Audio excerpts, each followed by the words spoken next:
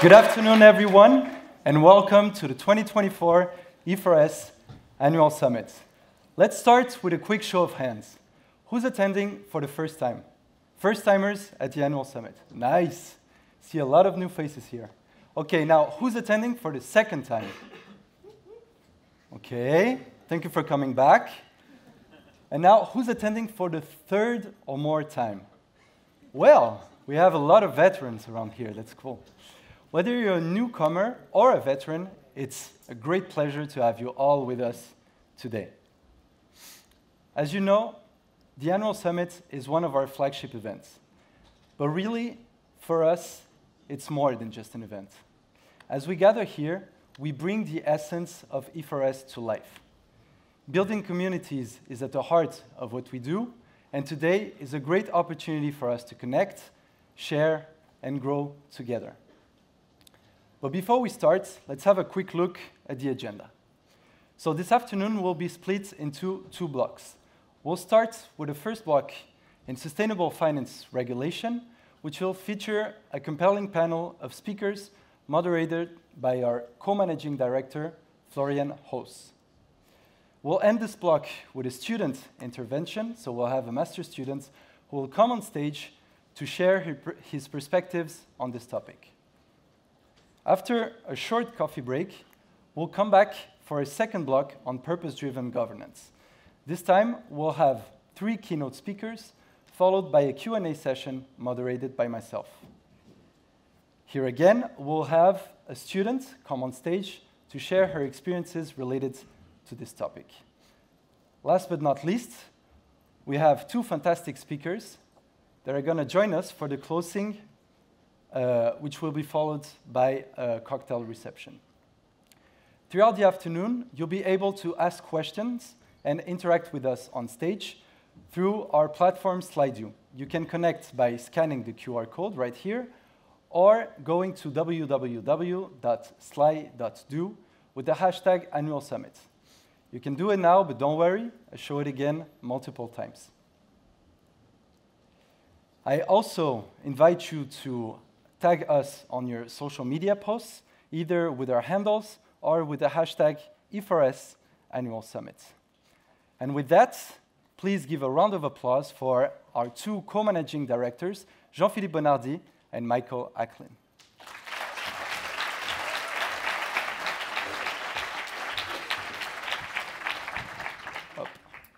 Good afternoon, everybody, and thank you so much for being here.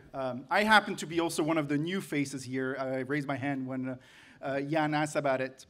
And so, I joined EPFL last summer, and the first thing I did is get a better sense of the history and the trajectory of E4S. I like when I join a new organization is to understand a bit where it's coming from, where it's heading. And frankly, what I found was humbling. I thought what E4S had already achieved is quite remarkable. And I think there are 3 observations, 3 pieces of data that I think confirm that. The first number that I want to share is 30. And that's the number of recent projects funded by the center. And beyond the number of projects itself, I think what is remarkable is the quality and the new type of interactions that these projects represent. It is collaboration across the 3 institutions, EPFL, UNIL, and IMD. And it is also interactions with industry, civil society, and policymaking. And I think this is quite remarkable. The second number I want to share with you is more than 100. And that's the number of students who are currently enrolled or have graduated from our master's program in sustainability, management, and technology. And I was heartened to see that our students, the first cohort just graduated last September, did very well. And I think this is by blending and offering a unique mix of classes in technology, in economics, in management, in a way that really responds to the needs of tomorrow's economy and today's economy. And the last number that I want to share with you is 2,000. And that's the number of people who have attended events organized or co-organized by E4S. And this ranges from small events with just a few dozen people who are all passionate about what they're doing, who really care deeply about a certain topic, whether it's circular economy, biodiversity, or food, to larger events like Showcase, the next one of which will take place next fall, or this annual summit. And for this, I'll let my colleague talk more about that. I cannot take that. Well, as you can tell, it can be hard to be a managing director at E4S, right? Sometimes you have to accept the fact that you're going to be diminished, but no, extremely happy to be with you here. As Michael was saying, this annual summit is very, very important for us because this is a moment when we gather our people together, we exchange ideas, and in a certain way we take the pulse, right, of what's going on in our community and how people think about things and which kind of ideas, we want to push together. The research, in fact, has been really, when we created E4S, 4 years ago, Jean-Pierre Dantin, who is just, here, was really at the helm, and it was very, very clear that research was going to be one of the core driving force of everything that we were going to do, right? Of course, to invent new things, but also to create new content, for our master program, and also to try to find good ways to innovate with our ecosystem. So research has always been the driving force. So we thought that actually, I would take a few minutes now to just say a little words about how, these things has evolved over the last 4 years and where we are now and how it has led us, in fact, to this annual summit today, right? So when we started E4S 4 years ago, our prior was essentially twofold. I mean, the first was that we were essentially at a tipping point, that the world was at a tipping point. And that this tipping point was essentially driven by two major factors. One was something that probably, is very important for many of you in this room, which is, the environmental and the climate challenge, right? This climate challenge is going to be, something that is going to change massively how we do many things, how we consume, how we produce, right? And in order to be able to stay within planetary boundaries. Right? So that's the first thing that essentially is really at the core, was a core belief that we needed to do something about that. The second core belief was that there was also a technological revolution going on, which would present probably some important assets in order to meet, in fact, some of the environmental challenges that I was talking about, in a minute, but that this technology revolution was potentially creating many challenges as well, right? And so the real beginning of E4S was to say, look, we need to put these two things together. We need to find a way to contribute to coming up with some options to face the environmental challenge by leveraging as well as possible, what we can do on the technology side, right? And from there, it was very clear that, bringing our three institutions together, UNIL, APFL, and IMD, would be very fruitful because it would allow us to essentially extend the boundaries, think a little bit more out of the box, and integrate some of these technological and innovation aspects with what we're doing in economics, in management, and therefore that it would be a very fruitful thing. And in a way, this is this belief that has carried us over the last 4 years, right? A lot of very interesting projects that actually Michael mentioned already, related to, of course, how do we develop a circular economy, and how can technology help to do that? How do we push the energy transition? How do we consider biodiversity, and how do we solve some of these problems? So a lot of that is, in fact, the research that is currently going on, and in which I think, we're putting people together, we're making some great progress on many things, and a lot of interesting stuff is being developed there, right, in an interdisciplinary way. Now, our thinking has slightly evolved, I would say, over the last 4 years on this, from a slightly different perspective, which is that what we have realized is that beyond, this complementarity between, let's say the solutions to the environmental challenge and what the technology could do, we were facing something, or we are facing something that is actually of a very significant magnitude, and that we cannot leave on the side. And this thing is actually a real institutional crisis, a crisis of the legitimacy of the institutions with which we are operating. And when I say that, we cannot take that lightly, because that's essentially the glue, right, that can keep a system together, that can make a system work. So we started thinking that we really needed to work on that, and that this was something that was going to be a very, very important part of an agenda of an institution like E4S. And so we started working on that, more and more. And the more we were working on that, the more we identified a few refined challenges, I would say, right, of what it means. One of these challenges very, very clearly at the moment, and that is a very big legitimacy challenge in a certain way, is the measurement challenge. We need to find a way to have a common way to measure things. If we don't, and if we still want to keep some aspect of a market economy, it's actually very, very difficult to do things, right? So we need to have some common basis for how this type of measurement works and how this is produced. And so you will see that this is, of course, at the core of what we do now at E4S, and this will be, in fact, a key aspect of the first roundtable that we will have right after. The second legitimacy challenge that basically, struck us and that, we think is extremely important is what I would call an organizational challenge, right? In a market economy, again, when you have entrepreneurs and companies are there to, in fact, innovate, bring new ideas, sometimes also bring the cost of these new ideas down so that everybody can benefit, right? And from that perspective, again, firms and entrepreneurs have been a very legitimate way of doing many, many things. The problem that we have now is that some of those aspects are being questioned. And in particular, the fact that a lot of these companies and even entrepreneurial venture are driven significantly or in a significant amount by profits. And so there we also need probably to find some sort of a response, right, to this. And we need to wonder about how the system can adapt, right? And this will be the purpose of the second roundtable that we will have in a minute, when we will explore one possibility to make it happen, which is essentially to move towards purpose-based organizations and purpose-based type of governance, right? That will be the last one. And you'll see that in the last discussion or the last presentation with Pascaline Dupas, we will, in a way, close the loop on this legitimacy thing by exploring the concept of what can be a just transition. So all these things are very, very important topic, we believe. We believe they are very, very complementary to a lot of the things that we've been doing before. But those are really, really some of the things that animate us at the moment, and we're really looking forward to discussing them with all of you. So let's see. Let's enjoy the day, and let's have a great afternoon together. Thank you.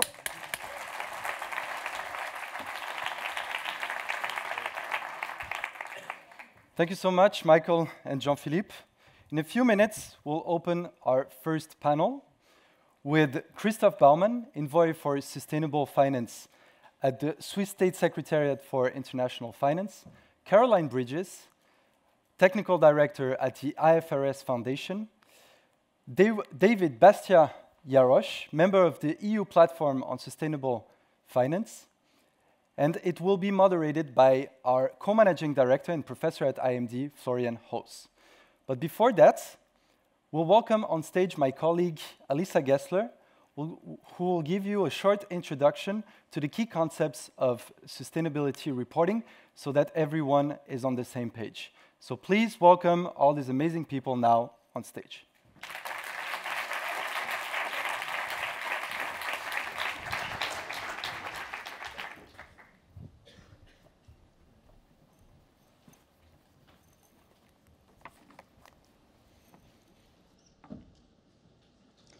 Good afternoon, and welcome to this panel on sustainable finance regulation, or more precisely, sustainability reporting. I will try my best to give you a short introduction to this highly complex topic so that we all have a bit of an idea what this is about. So far, the landscape of sustainability disclosures has been quite fragmented. Companies could decide what information on sustainability to publish and according to which framework. Now, this, of course, has led to quite some cherry picking as well. What we see now is that it's been consolidated into two major sets of mandatory sustainability reporting standards. We have two major players. On the one side, there's the European Union with the CSRD and a Corporate Sustainability Reporting Directive, and the ESRS, the European Sustainability Reporting Standards, which specify what exactly needs to be reported under the CSRD. On the other side, the other major player is the IFRS, the foundation, the International Financial Reporting Standards Foundation, and it's really aiming to cover the rest of the world. It has also issued sustainability standards. There's been a lot of talk about harmonization and so-called interoperability, and the aim is really to bring those two closer together so that companies don't have to report double. Materiality is a criterion according to which companies know what to publish, so which information is considered relevant under the respective standard. The materiality definitions between the IFRS and the European definition still differ a bit, although we'll hear more later about how we're moving more towards harmonization. So the IFRS, is important to know, has historically been issuing financial reporting standards. So it's really focused on information that investors need, information that is relevant to investors for decision making. And therefore, we see this little picture. So it's about financial risk and financial impact relevant to business. On the other hand, we have the European Union, and it's a political body. So it's covering or trying to cover more stakeholders than investors, in particular people and the planet. And therefore, in the EU, what's very much emphasized is that also non-financially relevant impacts of business need to be reported and are relevant information. It's very confusing, I know. We'll learn more about this. and you all have time afterwards also to keep learning on this topic. Now, 2024, it's an exciting year. It's a landmark year for sustainability reporting. Because so far, financial statements had to be published. Now, from this year on, CEOs all over the world, or C-level executives, will have to sign sustainability reports, and they're personally liable. And not only companies that have to report on sustainability by law will have to think about this and be impacted by this, but also smaller companies will be required to provide data across supply chains. So it's really huge. And Switzerland is kind of in between these two major players, the IFRS and the EU, and we'll have to think whether to adopt the IFRS sustainability standards or the European ones, or maybe both in the long term. We're honored today to have the different perspectives represented here with our panel, and we're very much looking forward to learning more. And now please allow me to hand over to Florian Hoos, Professor of Sustainability and ESG Accounting at IMD and also Co-Managing Director at E4S. Thank you.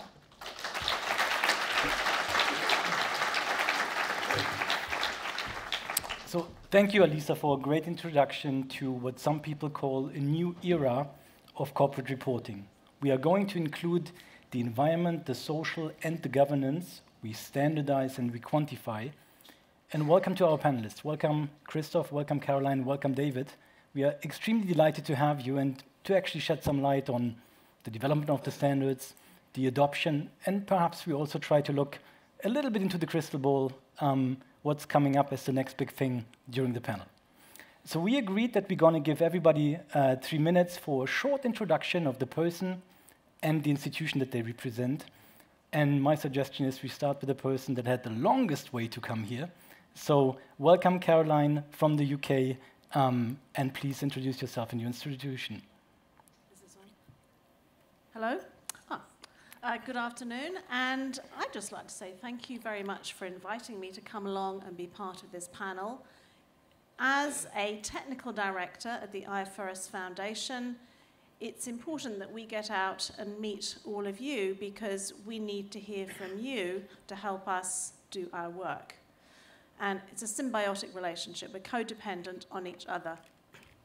So I am a technical director at the E4S Foundation, but specifically I am part of the ISSB, or the International Sustainability Standards Board.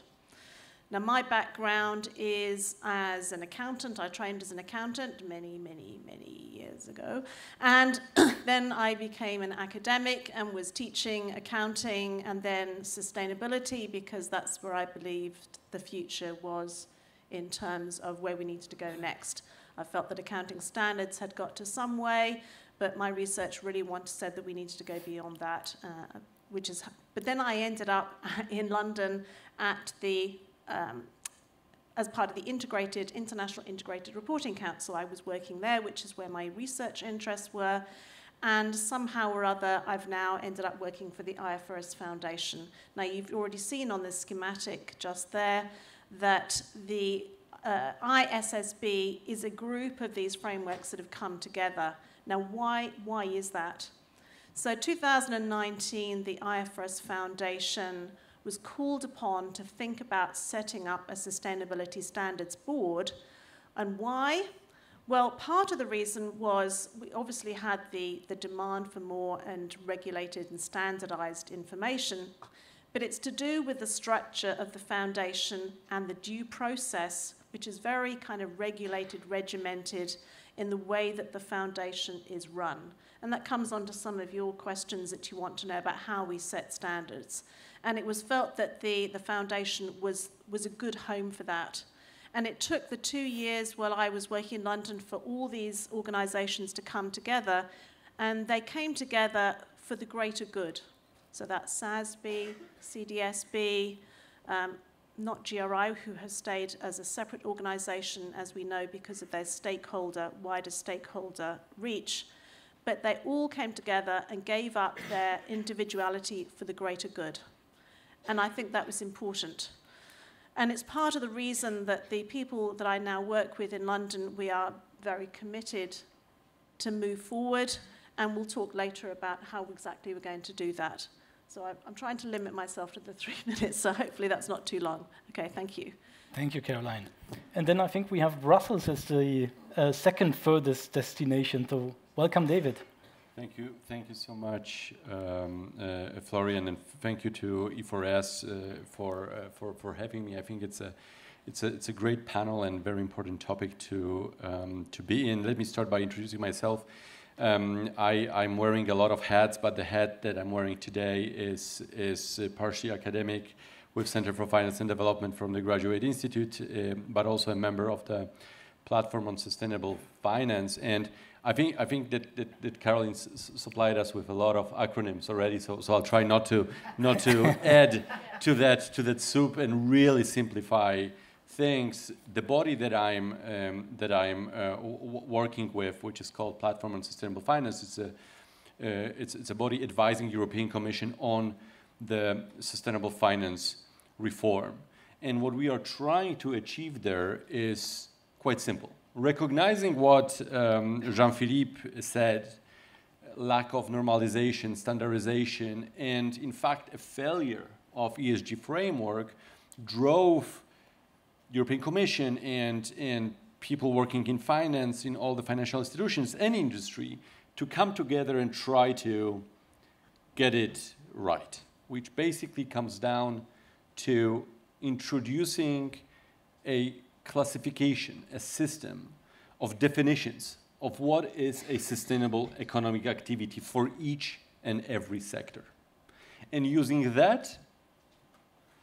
those definitions and force companies to start reporting how much of their revenue is aligned with those standards, how much of the revenue is sustainable. And taking that data and asking all financial market participants to start telling us how much money are invested in sustainable assets versus non-sustainable assets. So simple on paper, completely not simple in practice. And I think that this is what we're going to be talking about today, and I'm really excited. So, Christoph. Yes, so I realize I didn't have the longest travel time here, but I have the longest title. So as Envoy for Sustainable Finance at the Swiss State Secretary for International Finance, I'm responsible on one hand for the international representation of Switzerland in these various sustainability forums, especially the G20 Sustainable Finance Working Group, the International Platform Sustainable Finance, not to be confused with the platform for the European Platform for Sustainable Finance, although both are hosted by the European Commission. And various other forums. But I'm also in charge with my teams to implement, to define the Swiss strategy on sustainable finance and to implement it on a regulatory and on various other sides as well, on voluntary together with the market. And I would say the one defining milestone of the last years, or multiple actually, the one has been the putting into force of the climate and innovation law by the Swiss population last summer, which makes Switzerland, to my knowledge, the first country where the net zero goal by 2050 has been supported by has been voted on by the entire population. The second thing that makes it unique is it's the only country, I believe, where each and every company has a mandate to be net zero by 2050. So it's not just an obligation for the government. And the third aspect, which makes it unique and which makes my job very difficult, it kind of tells the government to ensure that the financial sector plays an important part in combating climate change. So that's obviously the question, how do we ensure that? And I think one of the key ways to ensure that is to have the key framework conditions in place that facilitate that transition for the financial market. And one of the main ones is making disclosures in the corporate world mandatory, especially for larger companies. We've been one of the first countries worldwide who made TCFD disclosures, so that the recommendations of the Task Force of Climate-Related Financial Disclosures mandatory before the ISSB has developed its standards, before EFRAG has developed its standards. We are now thinking of how to adjust to the new world, and that's part of the questions we come to later. But it's a very, very exciting times. But I also want to say this year is also the time of the pushback. So when you look at G20, it's under Brazilian presidency. It's all about how to not have SMEs, especially in emerging market countries, suffer under the regulatory burdens imposed to big companies in Europe. So that's a big topic in the emerging market, which we now have to deal with as well, which is important, and we need to build a stance on it. Thanks. Wonderful. So I'm going to dive into the first field that is probably the biggest debate in the press and also for some academics, which is financial materiality, double materiality. So there is this perception that the European Union takes double materiality. We are concerned about investors and delivering good data to investors, but we are also concerned about measuring a lot of impact above this. Financial materiality in the press is sometimes presented as, well, we are just delivering high-quality data to investors, and that's what we care the most about. And so my first question would be, should we be worried that in a couple of years we have reporting the European way and reporting for the rest of the world, which might be the last thing that we want as investors? So how concerned are we about two different types of reporting? And I look in your eyes, who wants to tackle this question first? I would go with Caroline first. Cheers. So the foundation has been accused of this focus on financial materiality, and that is true. We have taken the same definition of materiality as we have for financial reporting, because that makes sense. It's one foundation. We should have the same definition. How that is going to be applied for sustainability-related risks and opportunities is still something that's going to be worked out. We only have one standard on climate, and the rest is what we call the general related sustainability-related risks and opportunities. In the press, as you say, it has been seen as being going to result in completely different information being disclosed for as opposed to double materiality. Now, part of my role at the foundation is we are an observer at something called the Impact Management Platform. And they are the group of impact investors, preparers, OECD, and so on. And of course, they have the perspective on impact, which is what you might call double materiality. And in the meetings that I've had with them, and when we talk long and hard, we find it difficult to find that boundary. What is that boundary between financial materiality and double materiality? We don't think that that is simple. We don't think that that is something that you can define. Now, I can't speak for the EU in how that's going to be assessed. How do you assess that this is double materiality and this is financial materiality? Because in the world of the E4S Foundation, we also want that information to be connected to financial information. And some of it's to do with that time frame. Are we talking about the short term, medium term, or the long term? And in the long term, it seems to me that most sustainability-related risks and opportunities are going to be financially material, and therefore we should be reporting on them. If we use a particular discount factor, we may find out that it then becomes not material, but that doesn't mean that we shouldn't then be reporting on it. I think, is that a very confusing answer to a confusing question? Yeah, I might leave it like that for the second. Is that all right? Yeah, and I'm hearing it's a lot in the application phase when companies start to report on financial and double materiality that we might learn something about it.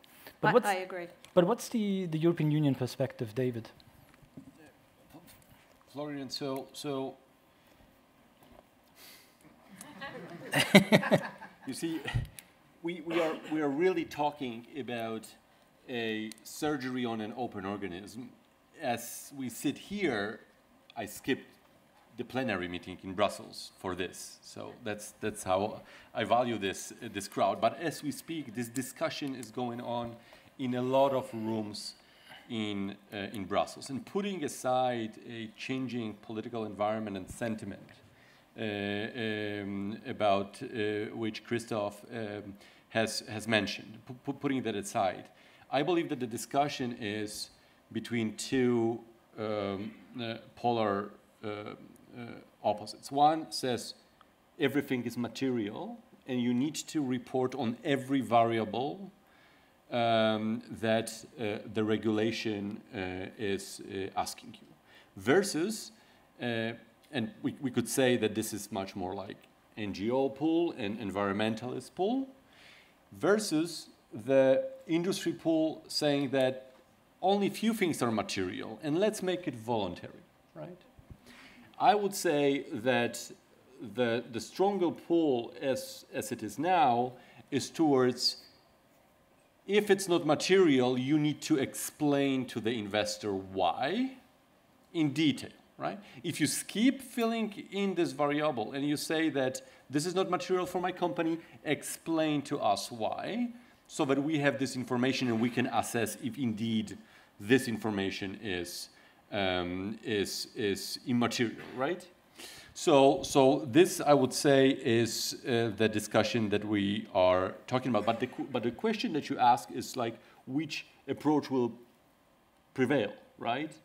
And I think that this is very interesting, and also we are definitely, we could use Alyssa's slide on really trying to understand how those standards are diverging into the several, 2, 3, 4 major approaches that, and it will be role of Christoph and International Platform on Sustainable Finance to actually integrate them around the globe and make them recognizable across different regulations and different financial markets. But I think that the best approach is like you do you, okay, and you do it right, and take everything into consideration. That's why the EU's approach is based on what Caroline is doing and the existing standards, and they're trying to build something on top of that. But obviously, the larger the economy,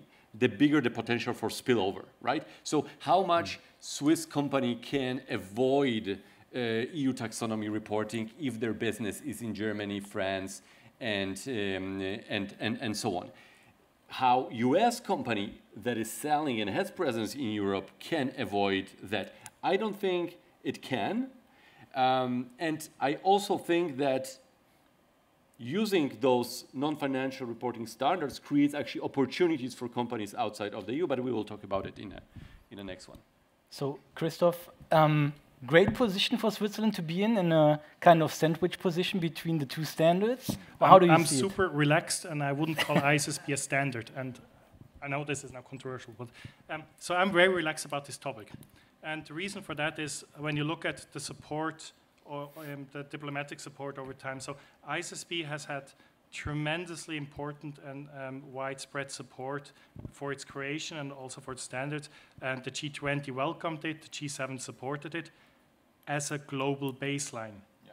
And that's the key word. It's not a standard, it's a global baseline standard. So that now EFRAG, the ESRS are using that baseline and using a double materiality layer on top of that, that's work as intended. It's not something controversial. If at any point that wasn't as intended, the EU would stop supporting ISSB. If at any point ISSB would itch too far towards double materiality, UK, US, Japan, entire emerging market would stop supporting ISSB. So it's a very delicate, beautiful balance, and it will stay there. It will stay being a global baseline, and that's perfectly fine. Now, the second reason I'm super relaxed about it is in the area of climate, and I think you alluded to this as well. It's not that easy to find the difference between financial and double materiality. The main risks for the main sectors are transitional risks. So the risk that suddenly government policy will lower the profitability, for instance, by introducing a CO2 price. Now, why is a CO2 price lowering your profitability as a company? It's because you have large emissions. How do you reduce that risk towards that is to lower your emissions. So there's a huge overlap between financial and double materiality. In the area of climate, with biodiversity, it stops being as clear as that. But in the area of climate, I'm quite relaxed with that. Now, we are completely in Team Europe on this side, having taken over the non-financial reporting directive in Switzerland by law, which has double materiality. And last year, the Federal Council has decided that we move towards adopting the CSRD on law level. It still gives us the flexibility to go down the road of ESRS or ISSB more purely with some additions, but that's details for next year. Okay, I want to stay with you, Christoph, for a second, because you called it the year of pushback, and you went to Brazil to justify. I think we don't have to go this far, right? We have a lot of, we see this with executives in the classroom, we have a lot of companies of different sizes that talk about the cost of reporting, they talk about the burden, they talk about all the risks that they have to evaluate. So what is a good answer to those companies to also value opportunities? I think we need to always keep proportionality in mind. So not every disclosure regulation that fits to a large multinational company fits also to a small SME. They shouldn't have the same level of disclosures. And we also don't need to always be perfectly precise. Like, what's the goal? The goal is to have a successful transition, the biggest transition the global economies have had in their history since the industrialization. We don't need to be perfect on precise disclosures. We need to have enough disclosures to have meaningful decision for the actors in the financial market to incentivize or to steer the capital to those companies that are leaders in their sectors. I want to turn to, we talk a lot about the standards that are out there. So the ISSB published the first two standards. We have the European Union publishing the standards. I'm interested in the process of coming to a standard, given how influential they are once they are on paper. So Caroline, can you speak to what is actually the standard development process to finally arrive at the product that we see published? It comes from a demand. So there has to be the demand from state. It's all about change management. So you can't impose change on those people who don't want it. There was a demand for sustainability standards from the ISSB within the E4S Foundation. So what happens when you have to go and consult your stakeholders and you have to listen to what they say. So when the ISSB was formed, it was always going to be a climate first, but not climate only. And that was a very strong message that came through, not only from consultation, but also from our monitoring board, which is run by IOSCO, which is Securities Dealers Organization. So what happens next? You go and find out what standards are in existence. So that's when TCFD, Task Force for Climate-Related Financial Disclosures, that was already in existence, because that was the second message. Don't start from scratch, build on what is already out there. The structure of the TCFD was being promoted by many jurisdictions around the world based on that. And that was what we started from when we did our first Group of 5 paper in 2020, and which then moved through the different process. So specifically, there was something called a Group of 5 paper with some of those organizations that Alessa put onto the slide beforehand. And that Group of 5 paper, including GRI, published that first idea of how we might start to report on climate. We then, when it was announced that we were going to form the ISSB, we then worked with the E4S Foundation, and in their words, you need to write this as a standard, and you don't know how to do that, but we do. So that meeting of minds between what the content should be and the structure of a standard is when what's called the Technical Readiness Working Group came together, so that when the ISSB was actually formed, we could come out with an exposure draft relatively quickly. Now we're going through the process of, well, what next? So this general standard that we've come up with, what we're calling S1, was always going to be that kind of general guidance. In time, that will be then replaced by topic-specific standards with the industry guidance from the SASB standards, which was the US-based, I could go on, couldn't I? Sustainability Accounting Standards Board industry guidance. So what am I saying here? That we have to listen to stakeholders. There has to be a demand. We have to listen to the responses that we're getting right now. And most of the stakeholders are coming through and saying you must work on the adoption of S1 and S2. If you're not getting jurisdictions adopting S1 and S2, you have a problem. Then you need to work on more standards. And it seems logical that the biodiversity and the human capital are the next steps. But how exactly we do that, you just can't do a biodiversity standard. And again, you don't start from scratch. You go into TNFD, which I support, which is the Task Force for Nature-Related Financial Disclosures, which has now got pilot companies implementing the frameworks and recommendations there. So it doesn't start from nothing. There has to be a demand. There has to be this due process, which the E4S Foundation is a stickler for. Trustees make sure we go through the right due process. Everything has to be debated. All the board meetings are broadcast live. You can go into London and listen to the IASB or Frankfurt or Montreal or Beijing, wherever the ISSB is holding its board meetings. And only through that process do we develop standards.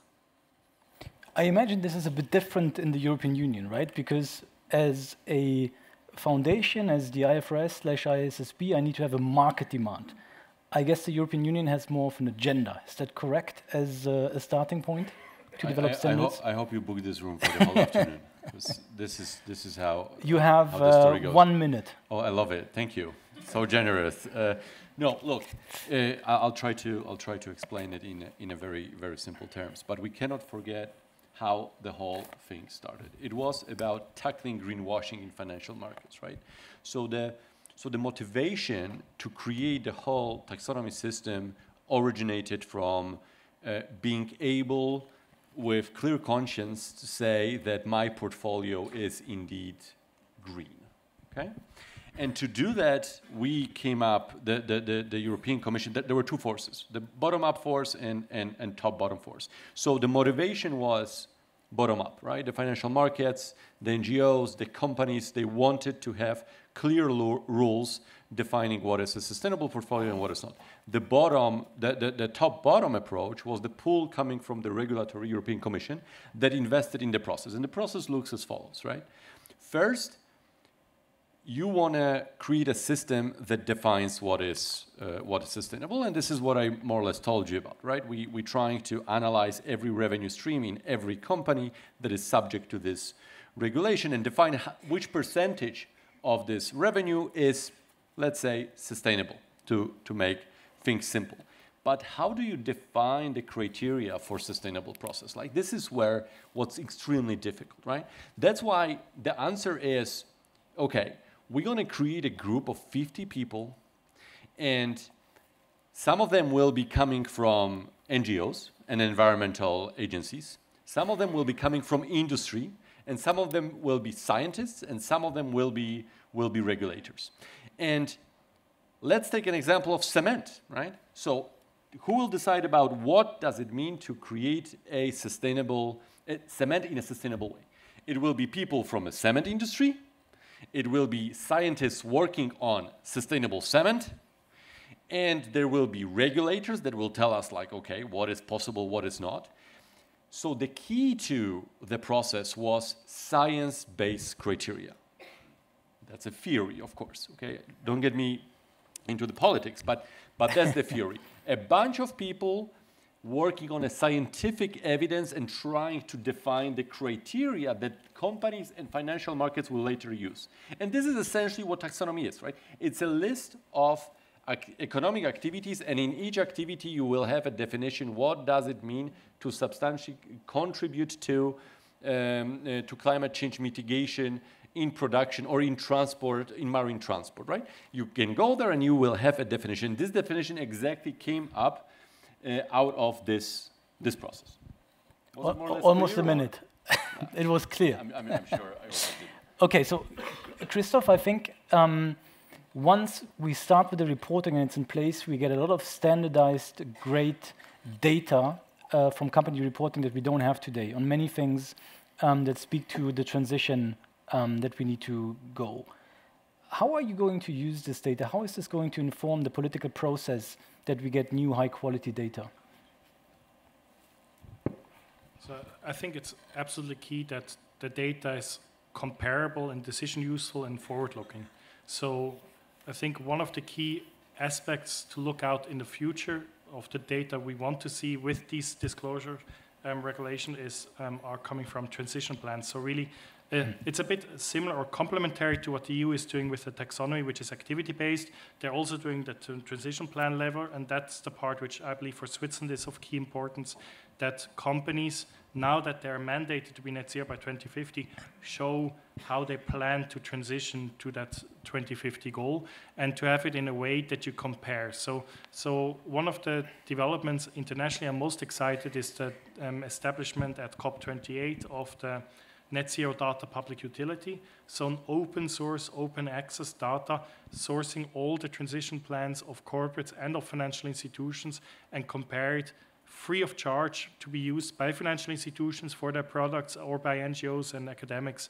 And that's a key platform to monitor over time, because I do think that at this stage, people should be fired if they think about creating new standards. It's time to implement and to compare the progress. It's now the time to really start progressing along the plans that you're publishing. And that's one of the areas we are working most towards from a government side. So, Caroline, the standards are out there and now we need to implement, right? And frankly, as somebody who has been trained as an accountant, when I read some of the standards and I get the questions from board members, how do we implement? There's still a lot of anxiety that we can't respect the standard, that we make mistakes, etc. So I guess this phase of implementation is very important. Do you provide any help? What are your thoughts on this very important step? That's a very good question, and there have been lots of questions. This is a very long standard. I'm an SME. Where on earth do I start? And there is not an SME standard planned from the ISSB. What they've done is put in clauses within the standard, so you'll need an accountant to read it, of course. So you don't need to disclose something if it's called undue cost and effort. It's a phrase borrowed from accounting standards. So if it's going to be undue cost and effort, you don't need to disclose, and then you can explain that. So there's kind of what you call reliefs within the standard itself. I'm just getting carried away here. So I think that there are lots of challenges. What we also have created that was launched just before Christmas at the last COP was what's called a knowledge hub. We've gathered together resources from a number of different organizations to help people think about where to start.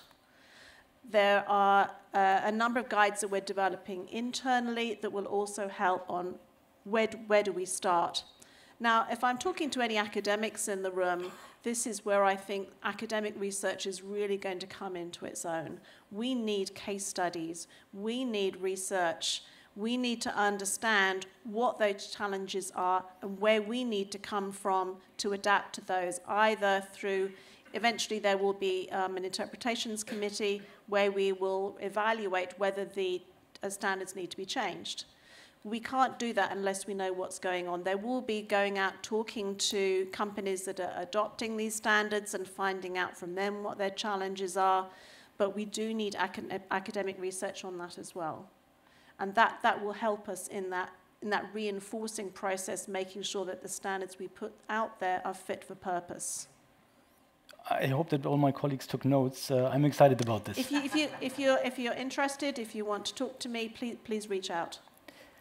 So, David, I want to come back to perhaps the finance perspective and the data perspective. So we are getting this hopefully great data out there that is standardized and comparable.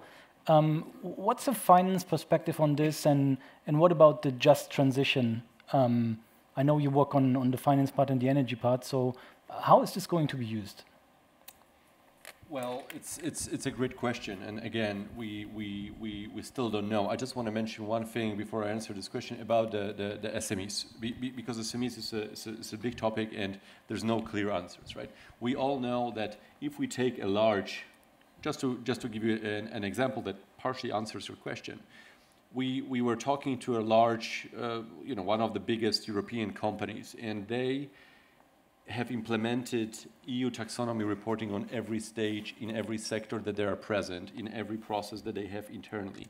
It costed them around 20 million euros to do, which also involves, big IT, etc. Those are not the numbers that can be accepted by SMEs. Approach to SMEs is extremely important. We cannot do it. We need to do it right. We need to simplify it, and we need to make it easier for SMEs. So I'm calling also for research in that direction. Now, going back to your question, how will companies use it? Well, there are two things. One thing is you will know which company is sustainable and which is not, and that is fine. That is quite clear. And this is the picture of today. You are sustainable. Let's say 80% of your revenue is sustainable. The rest is not, or 10%. So, if you, where I find it most useful is in a case of a 10% company, right?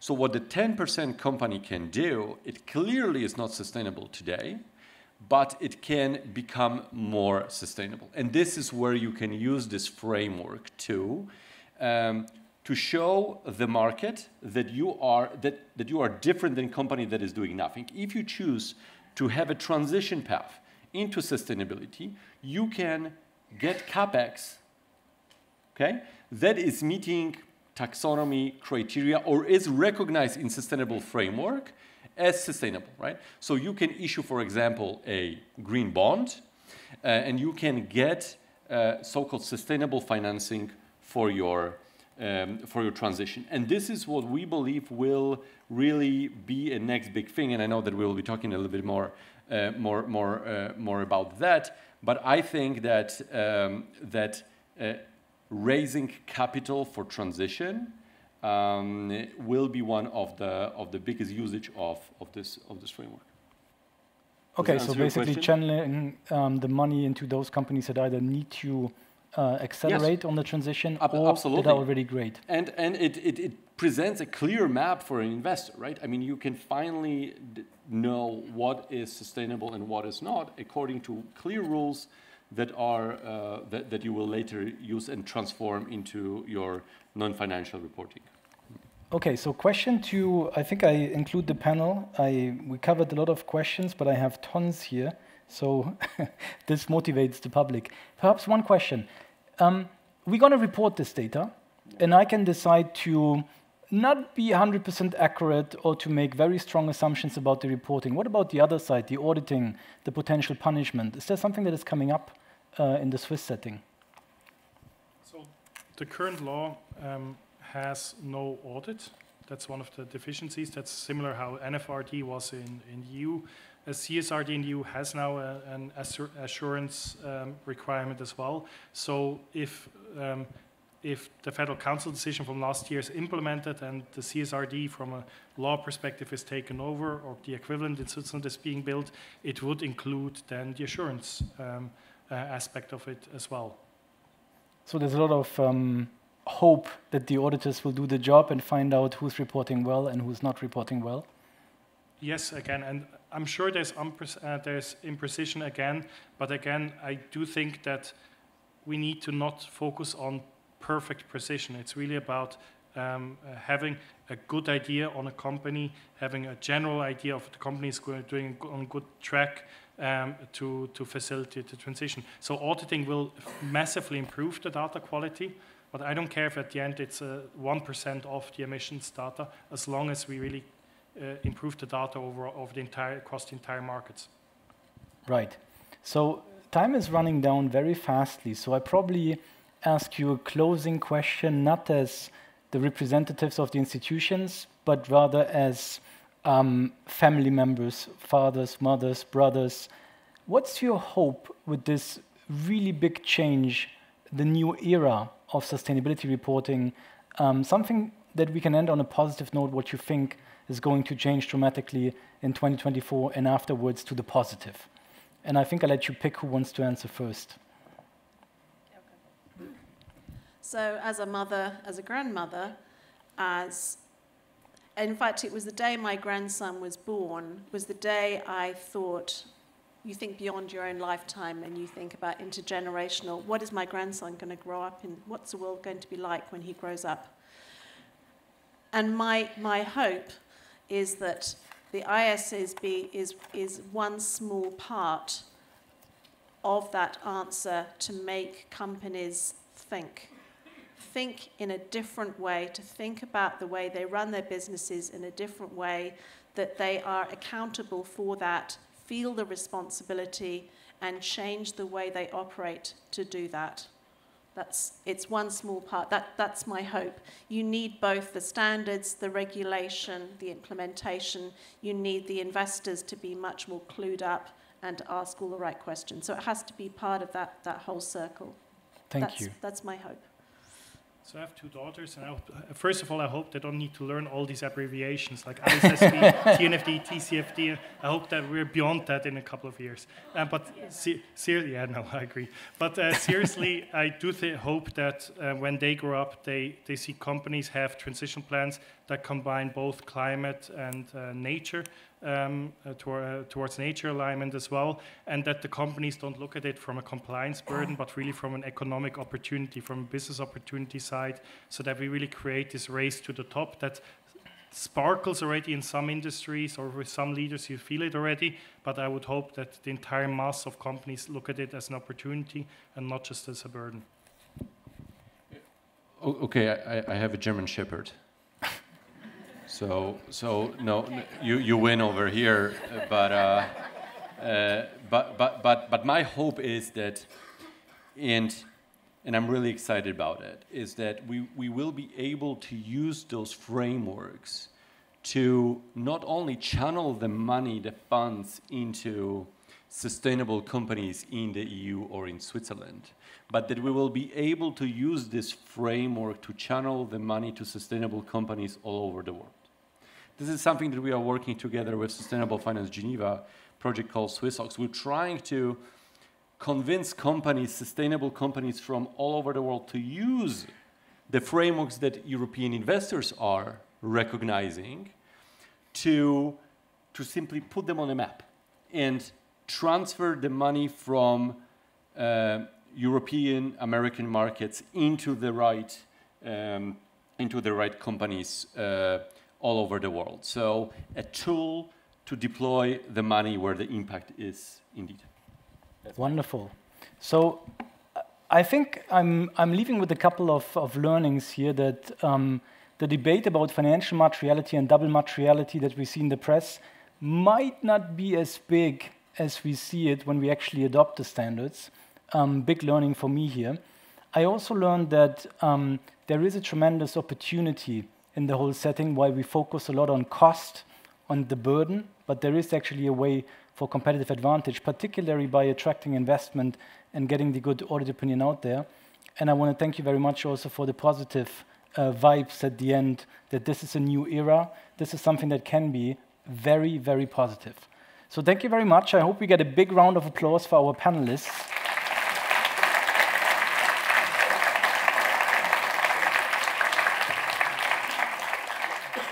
And then it's good tradition at the annual summit of E4S to invite one of the younger voices, one of the students of our Master in Sustainable Management and Technology on stage to share his impression of the new landscape of regulation, but also of finance, which is probably where he puts the focus on.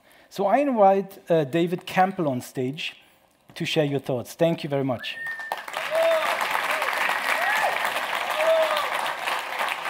Thank you very much, Florian. Hey everyone, I'm David. Great to be here to share some thoughts on sustainable finance. I guess E4S thought it was a good idea to invite a highly sleep-deprived student on stage after having had an exam this morning, but I'm honored to be able to represent the youth voice, and thank you for the organization. Thank you to the panelists for your really great insights on sustainable finance and sustainability reporting and frameworks in general. We actually had a class this semester in the context of the master's program on sustainability accounting. And so we read through a bunch of sustainability reports from large corporations, and we really understood how difficult it is to put them together and then to interpret them. So super relevant topic. But during this class, I couldn't stop thinking, okay, we're making a lot of progress in how we disclose, but what are we doing with the actual financing? Where do we put the money? And so that's why I wanted to take a couple minutes to just talk about financing per se. So during my studies, I led a student-run venture capital fund called E4S Ventures. And although we didn't invest specifically in climate startups, I still learned a couple things about sustainable finance that I think apply to finance in general, so beyond venture capital, also to other asset classes like fixed income, equity, bonds, real estate, etc. And I thought I'd condense maybe some of these learnings and summarize them in 3 calls to action for investors. And by investors, I mean anyone who invests some money, so also people like you and me, because we invest through savings and pensions. Also institutional investors, of course. The first call to action I have is let's invest in young climate-driven ventures. It sounds maybe a bit simple and naively optimistic, but I think that the sort of systemic large-scale transition that we need to tackle climate change has very similar characteristics to the internet disruption, which totally changed the way that we live as a society, and that was primarily venture-driven. There's a huge funding gap in sustainability, which is something that the IPCC highlights as one of the major barriers to the transition in its 2022 report. And Bloomberg actually calculated this gap and estimates that today we're only financing 16% of our actual climate needs. So why do I think that startups and young ventures are sort of uniquely positioned to close this gap? Well, it's because they're very agile and flexible, and they have this sort of unfair advantage of having this ability to pivot, which is paramount when the uncertainty is as high as it is with climate change. So my second call to action, beyond investing in young ventures, is go beyond software. Software is super attractive to investors because it's highly scalable. But due to the physical nature of climate change, software alone can't save us. One question I really like to think of is which emission areas are underfunded? Which emission areas are underfunded? And PwC actually estimated this and found that 75% of climate tech venture investments go to mobility and energy. But mobility and energy only represent 27% of global greenhouse gas emissions. So there's a proportionately significant lack of funding that go towards harder to abate industries, like, industry in general, agriculture, or buildings. My third and last call to action is be comfortable with longer investment horizons. Investment horizons is like the the time for which a fund is alive. So typically, private equity and venture capital funds have investment horizons of around 10 years, and this is very difficult to reconcile with the types of projects that we need to actually tackle climate change. And by by adopting these longer time horizons, we're able to deploy more capital in things like infrastructure, hardware, or deep tech, which is where the actual emissions reduction can happen. By infrastructure, I mean things like renewable energy generation and distribution.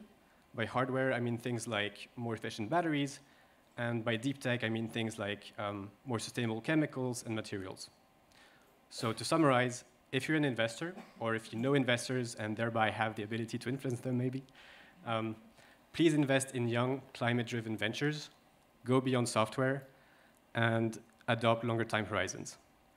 With that, I hope I've given you some food for thought, and thank you for your attention.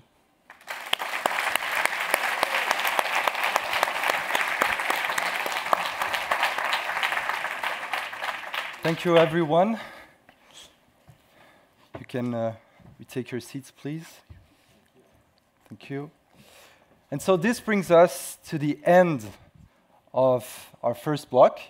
But before we head off for the coffee break, I'd just like to take a minute to tell you about a project that we launched this year at E4S, which is our very first podcast. Perspectives. So Perspectives is about tackling today's big challenges with a cross-disciplinary approach.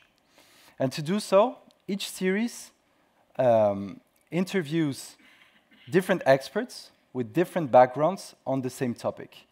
So we had the first series on the future of economic growth, a second series that looked at the energy transition, and now we have a new series coming out today with the first episode with IMD professor Julia Binder, who maybe is in the room, but I'm not sure.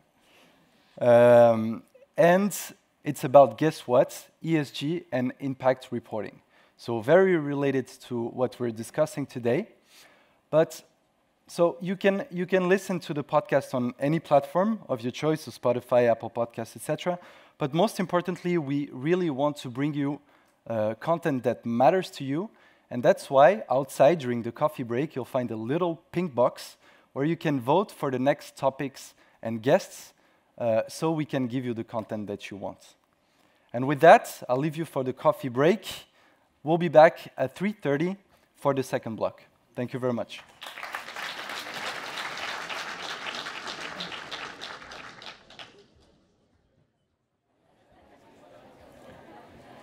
Welcome back, everyone.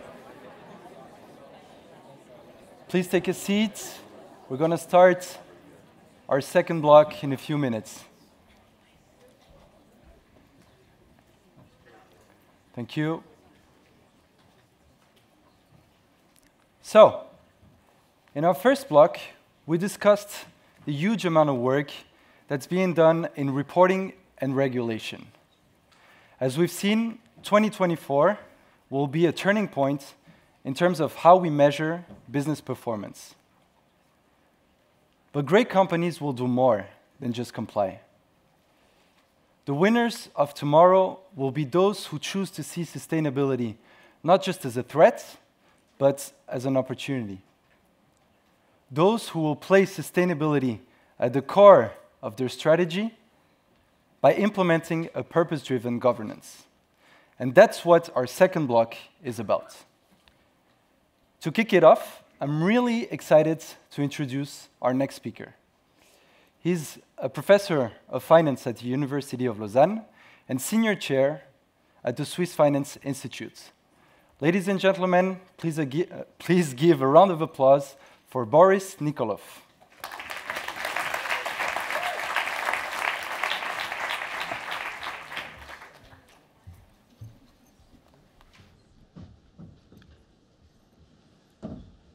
So thank you to the conference organizers for having me today. It's a real pleasure.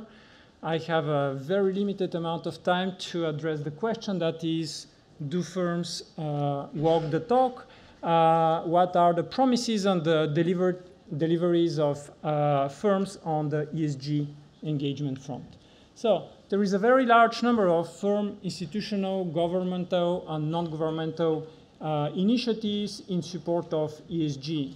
Those initiatives aim at providing an understanding on sustainability and ESG dimensions and support firms implementing those issues in their decision processes and ownership policies. The signatories of those initiatives, in turn, engage into upholding the principles of the initiatives. One example of such initiative is the PRI, the Principles Responsible Investment Initiative, that has gathered much attention. But there is proliferation of such initiatives, for example, the science-based targets, the climate action 100, and there is a series of UN-based net zero initiatives.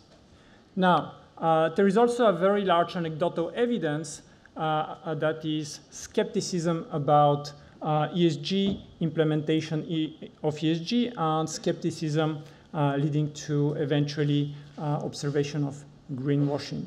So to give you an example, there is Deutsche Bank and DWS that have been investigated for misstating the amount of ESG assets they have on their books. Goldman Sachs have been also fined for, loosely speaking, greenwashing.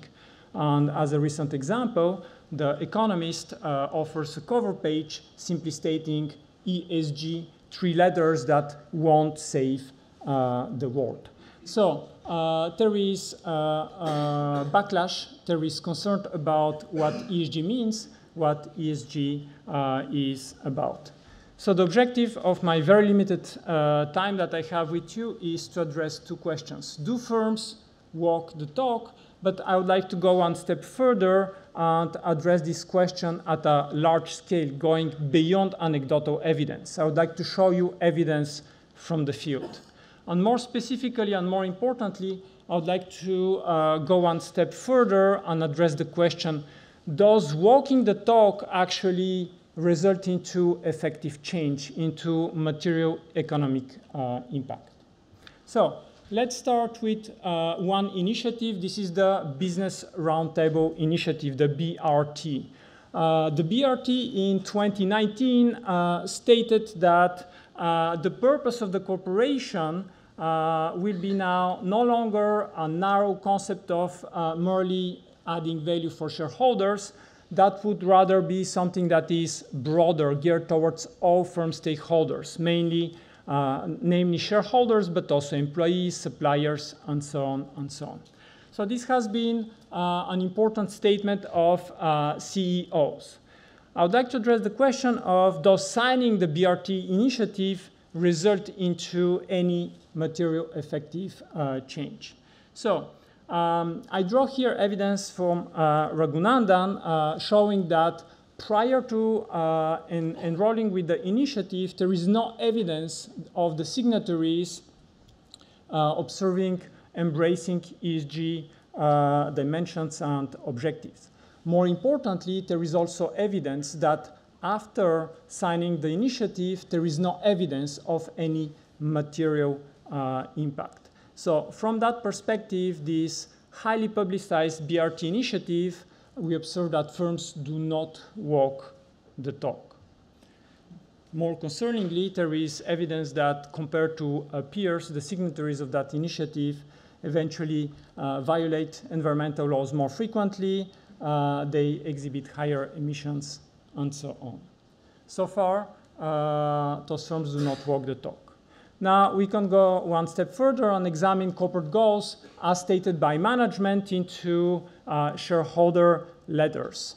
Well, what we observe is, for example, in the graph that is at the utmost left, is that there is proliferation of goals. We don't merely have shareholder value, but there is a large number of goals.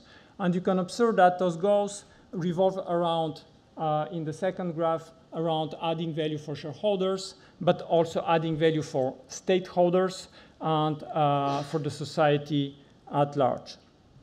What we observe on that front in the shareholder letter specifically is that there is evidence of firm engaging and creating policies and programs to uphold those broader stakeholder objectives.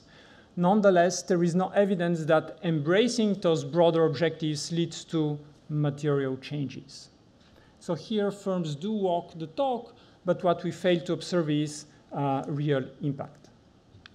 Now, we can move now to examine how institutional investors eventually do walk the talk or not from the perspective of the PRT initiative. It is a UN-supported initiative that defines 6 principles that are geared towards understanding and facilitating the implementation of responsible investment. The PRI signatories commit to invest responsibly by incorporating those ESG dimensions into their investment processes. This is one of the major initiatives that has been founded in 2006. It has about 5,000 signatories and represent over 100 trillion of assets under management. That's one of the major initiatives. So those signing the PRI initiative result into any effective change. So here the evidence is twofold. On one hand, signatories that are outside of the US, there is evidence that signatories exhibit higher ESG ratings compared to non-signatories. From that perspective, signatories outside of the US do walk the talk. Now, in the US, the evidence is more nuanced. Signatories exhibit similar ratings to non-signatories. On that front, firms do not walk the talk.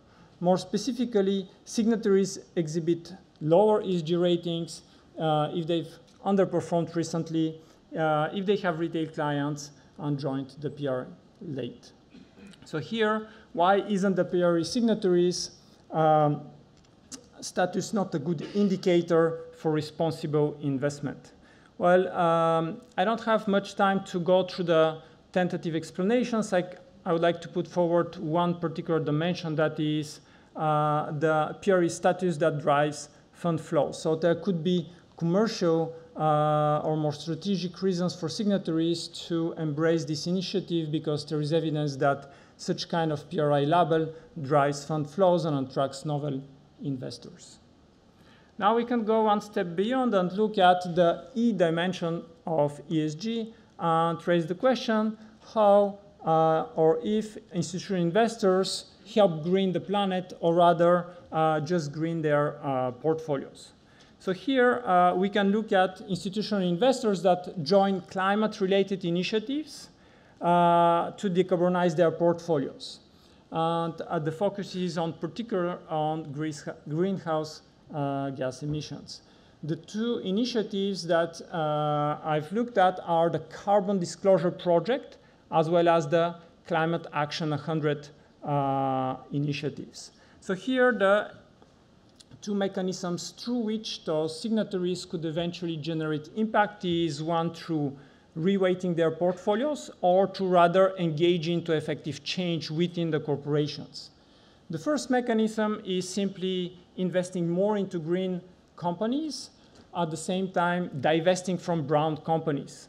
Importantly, this only leads to reallocation of capital and reallocation of ownership of capital. This does not necessarily translate into greener economy as a whole at the aggregate. The second alternative is targeted engagements. This means that signatories of those initiatives, they engage actively with the firm to implement change that results into real impact. So the evidence here is that most of the signatories of those 2 initiatives engage with reweighting portfolios. They do green the portfolios. They do not act actively to engage into changes within the company. Now, moving further to another complementary dimension, that is mutual funds, more particularly social responsible funds. Such funds typically state that their objective is to select firms that exhibit SRI objectives.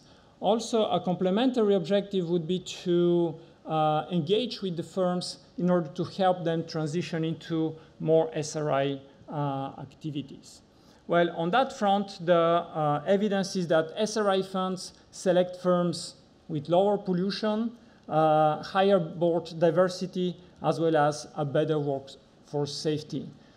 Here we clearly observe that firms do walk the talk.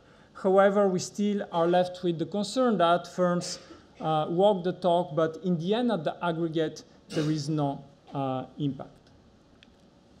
Now, there is also evidence of green window dressing, interestingly enough. We can say that the returns of a portfolio you can observe on a daily basis. The ESG disclosure requirements, you do so only at a quarterly basis. So what typically funds do in a very strategic way is to, before disclosing ESG, build up ESG exposure, and right after disclosure, reduce ESG exposure. This is primarily driven by strategic reasons, commercial reasons to attract fund flows. From that perspective, we can argue that this activity is simply greenwashing. Now, we can also look at the perspective of banks and ask the question, is the banking activity helping transition through a more green economy? So the evidence here is twofold. First, if you look at the self-reported status of banks in terms of ESG engagements, well, banks do not walk the talk. Now, if you move forward and focus on banks that engage with ESG initiatives, one example would be the Science-Based Target Initiative. Well, on that front, the initiative is binding, and banks do actually walk the talk. So I'm almost out of time, so let me offer you some concluding remarks. One important issue that has been put forward in the first part of the afternoon today is that we have to be very careful on ESG measurement. There is evidence of divergence of ESG ratings. There is evidence of changes in the historical ratings. And there is also evidence that ESG ratings are more geared towards the amount of ESG information that is disclosed by firms rather than the quality of the ESG information. So here, it is really necessary to embrace standardized objective reporting as promoted by the first panel so that we have direct, clear measures. So to conclude, most firms have embraced ESG principles. There is evidence that firms have established processes to implement ESG. There is also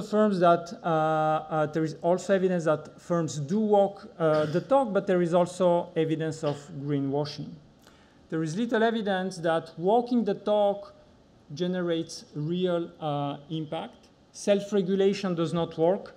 Committing to ESG initiatives sometimes does work. And finally, as recommended by the first panel, we really need science-based and economics-based measurement of ESG, focusing on real outcomes. Thank you.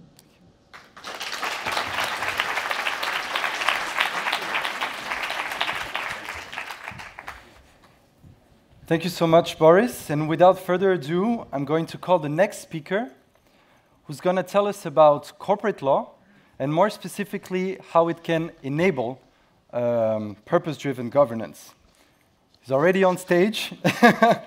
He's an attorney at law and professor of business and corporate law at the University of Lausanne. Please give a round of applause for Jean-Luc Chenot.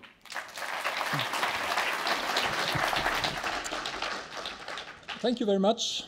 Good afternoon. Thank you very much for giving me the opportunity to provide a tentative answer to the question, which is corporate law the right tool to implement purpose, governance purpose? Why does a company exist? And who has the company to be run for? These two key questions relate to the social vision of a company, have become, in words of others, the hottest topic of corporate governance. However, we know since now decades that they are debated since the premises of corporate law. And if the tenets of shareholder primacy prevailed over the last century, the financial crisis of 2008 gave a fresh impetus towards the stakeholder theory and a more inclusive corporate purpose. The trend is in particular linked to the development of numerous transnational initiatives in this field. A pile of agreements, standards, a jungle of labels have developed promoting the idea of a social pact among business and community. And this framework, this global framework has raised stakeholder expectations to clarify consistency of the fiduciary duties of the board with sustainability consideration.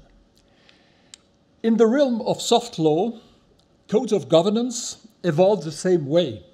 Most of them have expanded their recommendations from the so-called agency theory towards a long-term sustainability strategy. And even the very liberal Swiss Code of Best Practice is reflecting now this wide development. Again, this backdrop, the concept of corporate purpose in its abstract meaning of raison d'être is promoted today by a number of prominent lawyers like Martin Lipton in the US, who are advocating that this should be given a real legal scope. Though there had been little change in hard corporate law itself, most legal systems still provide that boards must act in the scope of the statutory goal and in the best interest of the company, such concept being broad and undefined. And to solve the contrasts between the stakeholder and the shareholder model, a few countries have adopted specific legal form or statutes to allow or to impose boards to give weight to the interests of other stakeholders. This is notably the case in the US, in Italy, and more recently in France with the entreprise à mission. Swiss corporate law is characterized by, and indeed also proud of, its liberalism and flexibility. Under Swiss law, the articles have to define the statutory goal of the company, which means the scope of its activity, but do not have to define for whose benefit and how to achieve it. And neither the law nor the case law requires boards to act exclusively in the interest of shareholders, nor does it deprive boards to do so if this is compliant with the interest of the company according to their business judgment. So the room of maneuver of company is very broad, and so it's also the discretion of the board to create profits either at the expense of stakeholders or with full respect to their interests. And so Swiss Commercial Register do not object to the registration of B Corp articles, about 100 today, which give explicit weight to other stakeholder interests. But Swiss law is also ambivalent. Ambivalent, first of all, because it's grounded on the Swiss Federal Constitution, which promotes sustainability as such. Second, a recent bill imposed to large companies an obligation of non-financial reporting, which will be published for the first time this year. And such regulation is explicitly based on the principle of double materiality, which will necessarily lead boards to set up a sustainability governance.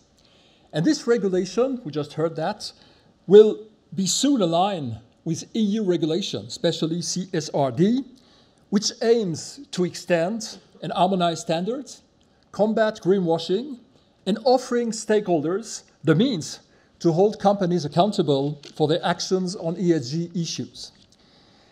Thirdly, this greater transparency creates a mounting pressure of stakeholders' expectations and as such a rise of compliance and litigation risks. And those risks have to be managed and challenge the scope of the fiduciary duties.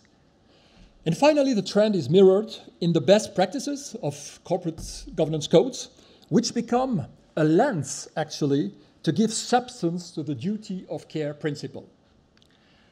So again, this backdrop, Swiss courts and scholars, which are called upon to develop law, should give a new color to the role of the board. Historically, the board has to fix the strategy, to allocate resources, and to manage risks. But in the context of challenges the world is facing today, it appears at least immoral, if not unlawful, for boards to simply ignore the stakeholders' expectations and the negative externalities of company.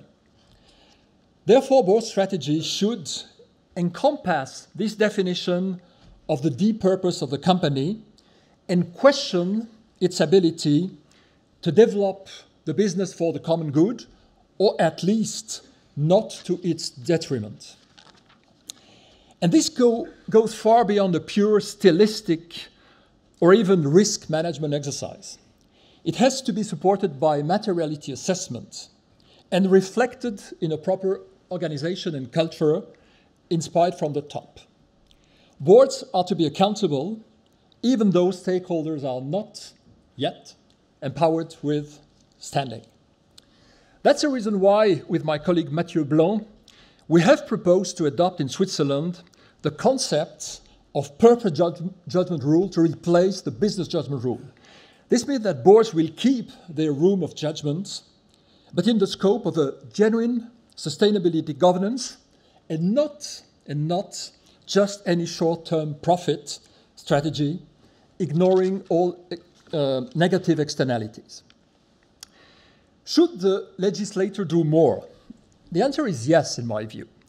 Even in a liberal system, legal framework is justified to support companies which are in need of guidelines and recognition. And this is the reason why, among other legal experts acting on behalf of the Alliance of Sustainable Enterprises, we have proposed a opt-in status for sustainable enterprises in Switzerland, which is inspired by foreign legal models, but also by the objectives of the Agenda 2030. Among the goals of the project, which is globally to encourage the transition towards sustainability for the economy, providing a framework to SMEs is a major one. Today, many Swiss SMEs, which make up 90% of the economic fabric, are faced with reporting requirements already, which are imposed by large companies on their suppliers, and they fear to be off market should they not comply with. It is therefore appropriate, in our view, to provide them with a Swiss-made status of sustainability enterprise under very specific conditions. A parliamentary questioning has been filed by policymakers, and the process is ongoing. So what are the requirements to get the status according to this bill? In essence, the following conditions. First one is adoption of a statutory commitment to integrate the risks, the impacts, and opportunity of ESG issues in the company's activities, which is a way to mirror the purpose in the law. Second, to adopt by the board a program of very concrete and, to the extent possible, measurable actions on at least 9 predefined SDGs. Third, setting priorities in the event of conflicts between the objectives. Fourth, make an assessment of achievement or progress on the targets to be reviewed by an external auditor. Failure to comply with these conditions will result in the loss of the status without any other explicit penalty. We consider that such a voluntary framework will provide both an incentive and a safe harbor for companies willing to act in favor of sustainability, avoiding the risk of greenwashing and the temptation of greenhushing. So should policymakers go further and introduce a mandatory scheme for all companies along the lines of the Better Business Act proposal in the UK?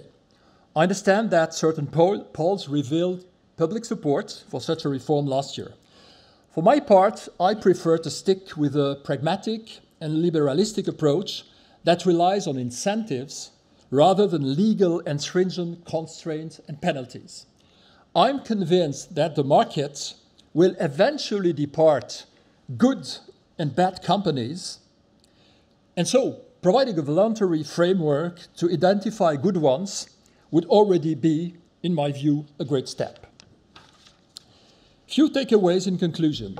First, no doubt that Swiss law today is flexible enough to allow boards to settle issues of who and why the company should act for. However, this flexibility hides a questionable ambivalence. In our today's world, the social interest of a company cannot be detrimental to the interests of society.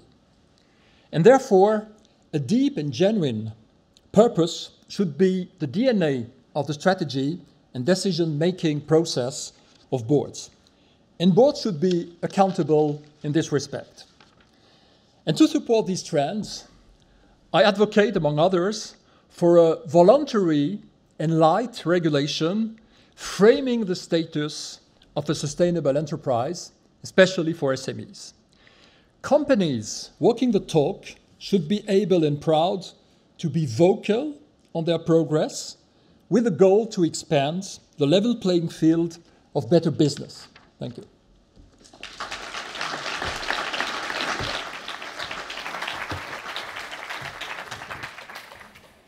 Thank you so much, Jean-Luc. Our next speaker just published a great book with the title Capitalism in Crisis, How to Fix Them. The back cover reads, quote, "At the core of the problem is the key driver of capitalism, and that is profits." End quote. I don't know about you, but this really sparked my interest, and I can't wait to listen to his presentation. So, he's an emeritus professor at Oxford University. Please welcome Colin Meyer.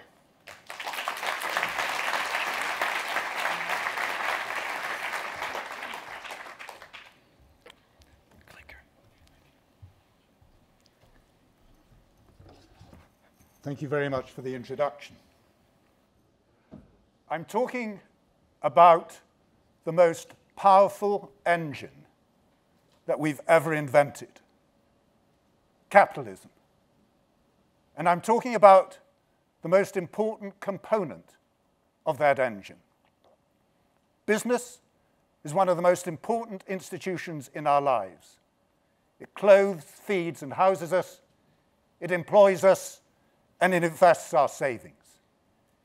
It's the source of economic prosperity, alleviation of poverty, and prosperity around the world.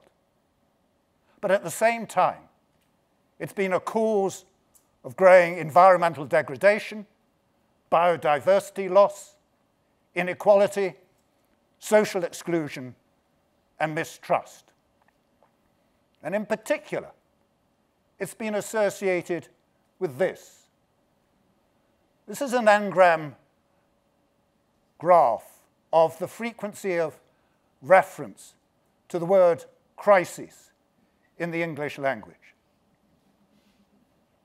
And it shows, and deliberately I've omitted the scale because that's irrelevant, it's the time movement that I'm talking.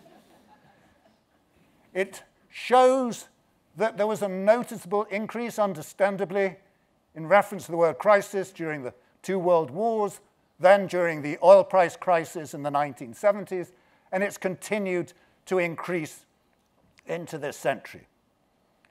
And here's a similar thing for the word capitalism. And you can see that the word capitalism came into the English lexicon in the middle of the 19th century when there was first freedom of incorporation of business.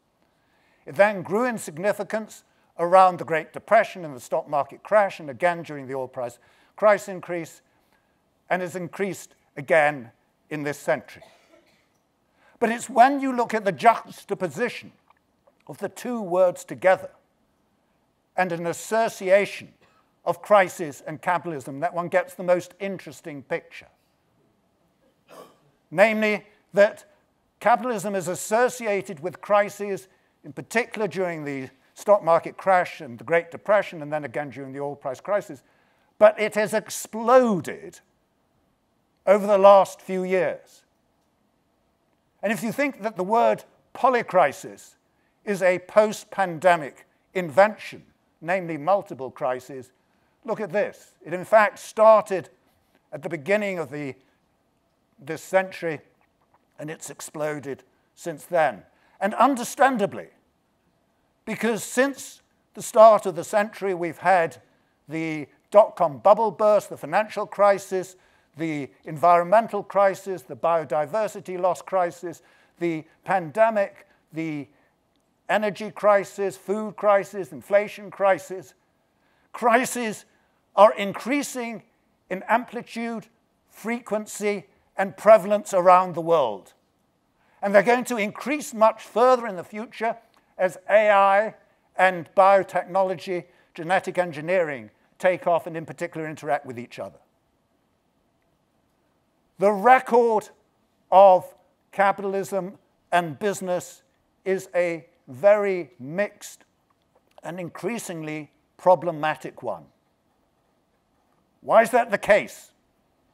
The reason is the fuel that drives capitalism. Profit. Profit is both the source of the resource of business and the incentive that drives business. Without profit, there's no capital in capitalism. But we're misconceiving the notion of what a profit is. Profit derives from the Latin proficere, profectus, to advance and progress. But too much of profit is not associated with either advancement or progress. And to understand why that's the case, one has to lift up the hood and look under the bonnet of capitalism at the engine below. And when you do that, this is what you see. You see that profit, as I've shown here in gray, is of course the difference between the revenue or the income of a company and its costs, namely its labor costs, its supply costs, its capital costs. And that is the measured profit as shown in gray. And gray is an appropriate color for this because it's not actually the profit of a firm. It's not a profit of a firm because it doesn't take account of the detriment that the firm causes to its employees by paying them less than a living wage, to their suppliers by not paying them a fair trade price, to the environment by polluting the environment but through biodiversity extinction and through global warming emissions. And in particular, companies are not paying the expenses required to avoid those detriments, and where those detriments do occur, cleaning up the mess. In other words, the reported costs are not the true costs of a company. And because they're not the true costs, that reported profit is not a fair or just profit. Indeed, whenever a director of a company signs off their accounts as being a true and fair representation of their financial position, they're doing no such thing because they're not reporting the true costs of the business and they're not therefore reporting fair profits. Now, this isn't all a problem of an overstatement of profits. There's also an understatement because companies can't capture all of the benefits they're conferring, for example, in investing and training their employees, in investing in communities, in cleaning up the environment. They can't capture all of that in the revenue that they generate. But there's a difference between the overstatement and the understatement, because companies can incur the costs of avoiding the detriments they're causing and mitigating the effects that they have and clean up the mess. But they can't simply dream up magically revenue for the benefits that they're conferring. They have to find ways of commercializing that and earning a revenue from doing that. Now, we think of this basically in terms of it being about externalities, that it's external or extrinsic to the firm. It's about the operation of the market, competition, regulation, taxation, reputation. But it's not. It's absolutely intrinsic, internal to the operation of a firm and the way in which a firm creates a profit. Now, in thinking about this, we have therefore, because we formulated the problem incorrectly, come up with the wrong policy prescriptions. Regulation fails because companies lobby from the inclusion of increased regulation. They employ consultants to find ways of getting around regulation, and if possible, turning it to a competitive advantage. And competition fails because good firms that do incur the true costs of their activities and therefore earn a just profit cannot compete against those that do not, and therefore are earning a profit that's greater than that of the just profit that companies that are incurring the true costs of their business. So competition, far from creating a run to the top of good firms driving out bad, does exactly the opposite. It encourages a run to the bottom because capital flows from the just profit to the measured profit, including the excess profits. In other words, we've got a Gresham law, essentially, of bad firms driving out the good. And reputation and the long term doesn't solve the problem either. Of course it's the case that we accept that companies earn substantial profits from creating benefits for us. And we admire companies that do that. But what we find outrageous is when companies don't do that, when they're earning profits at our expense, as, for example, happened during the financial crisis, and in the case of the UK, currently, water companies are earning vast profits from dumping untreated sewage into rivers, lakes, and seashores and paying their executives handsomely for that. Now, although there's a consensus around the fact that this is egregious behavior, there is no consensus around what to do about it. Because on the left, the socialist left, and the environmental activists, we have a view that we need more regulation, tougher regulation.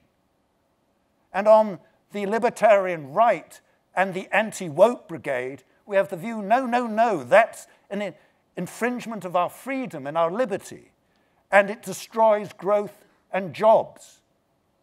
So we cannot come up with a consensus about what to do about something that inherently everyone recognizes as being unacceptable. So long as it's the case that we think of the problem as simply being an externality, we're not going to solve the problem.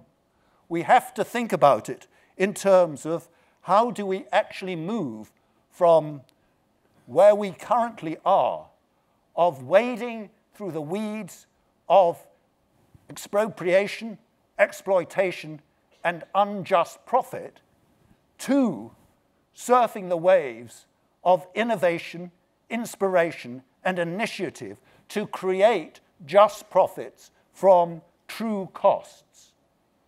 We need to shift our vision and our objectives and ambitions from wading in those waves to, wading in the weeds, to surfing the waves. Now, if you do that, then two remarkable things happen. If one can get to determining what is the just profit of a company, two remarkable things happen. The first is that instead of competition creating runs to the bottom, it creates runs to the top. Because now it's the good firms that are not driven out by bad firms, but by better firms that are earning larger profits, can find ways of commercializing the benefits, of delivering benefits for others, and thereby outcompeting other firms that are doing that. So competition then does what competition is supposed to do. And the second effect is that it creates an alignment of interest between business and the public sector in terms of creating public benefits, and the not-for-profit sector in terms of creating social well-being and environmental well-being. And as a consequence, what then emerges is that one has business having a common purpose of creating shared prosperity in line with what both the public sector and the not-for-profit sectors are trying to do as well. And that then assists companies in being able to commercialize those profits that they should be earning, those just profit increments that I show there, from creating environmental benefits, social benefits, and things like that. Now you might say, well, this is just academic dreaming. This is pie in the sky and wishful thinking. It's not hard-nosed, practical reality. What I'm going to say to you, on the contrary, this is not only practically possible, it's practically happening now in various parts of the world and has been happening for some period of time. In 1936, Henry Wellcome left his company not to his children or family, but in a foundation. And that foundation became known as the Wellcome Foundation, and it grew to become, today, the third largest charitable foundation in the world, known as the Wellcome Trust, which is a major funder of research into science and medicine in the UK and in other countries around the world.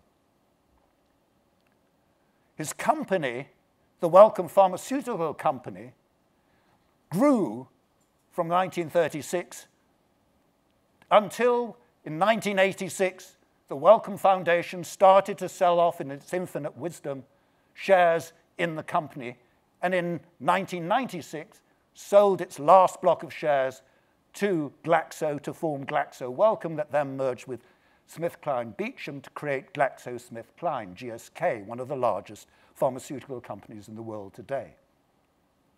Now, that's a particularly interesting case because the Wellcome Pharmaceutical Company didn't just have a foundation. Lots of companies have foundations. But instead, the Wellcome Foundation actually owned the company. It's known as an enterprise foundation.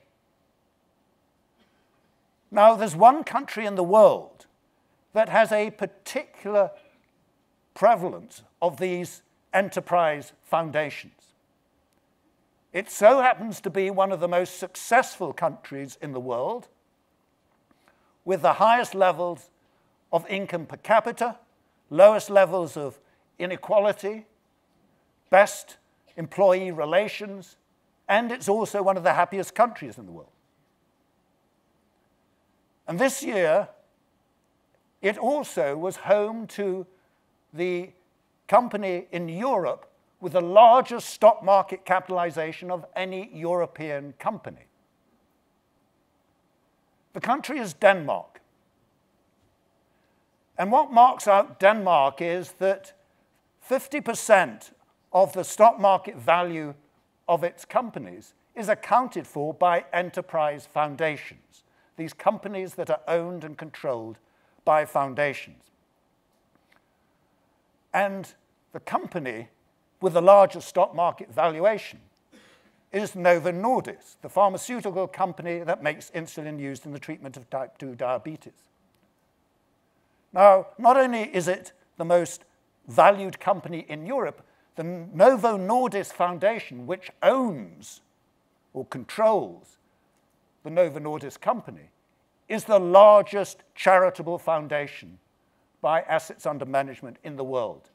Larger in value than the next two added together, the Bill and Gates Bill and Melinda Gates Foundation and the Wellcome Foundation. Now, what this illustrates is exactly what I'm talking about, namely a company that sees as its purpose to surf the waves, to create value from creating benefits, not wading in the weeds of trying to profit from creating detriments for others. And what is also particularly interesting about Denmark is, to come back to Jean-Luc's presentation, Denmark has, in some respects, one of the best corporate laws in the world, known as Enterprise Foundation Law. Well, that Enterprise Foundation Law, first of all, ensures that the foundations don't exploit their privileged position, but on the contrary, they promote the purpose of the founders in perpetuity, not just for the 50 years that the Wellcome Foundation retained its shareholding in the Wellcome Company, but in perpetuity. Now, this is just one illustration of the types of ownership and legal structures that are doing exactly what I'm talking about.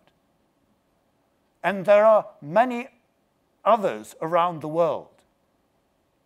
And furthermore, this is not just about having the right legal structure and ownership of companies, but also about inspiring leadership, governance structures, finance, and in particular ways of measuring performance and accounting for it to ensure that one is measuring the true costs of a business and the just profit that they should be earning.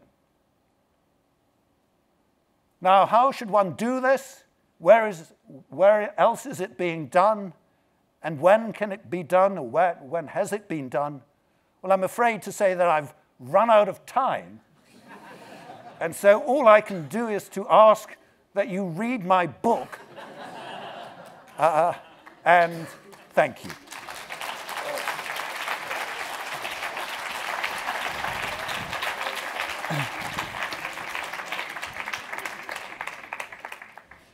Thank you, Colin.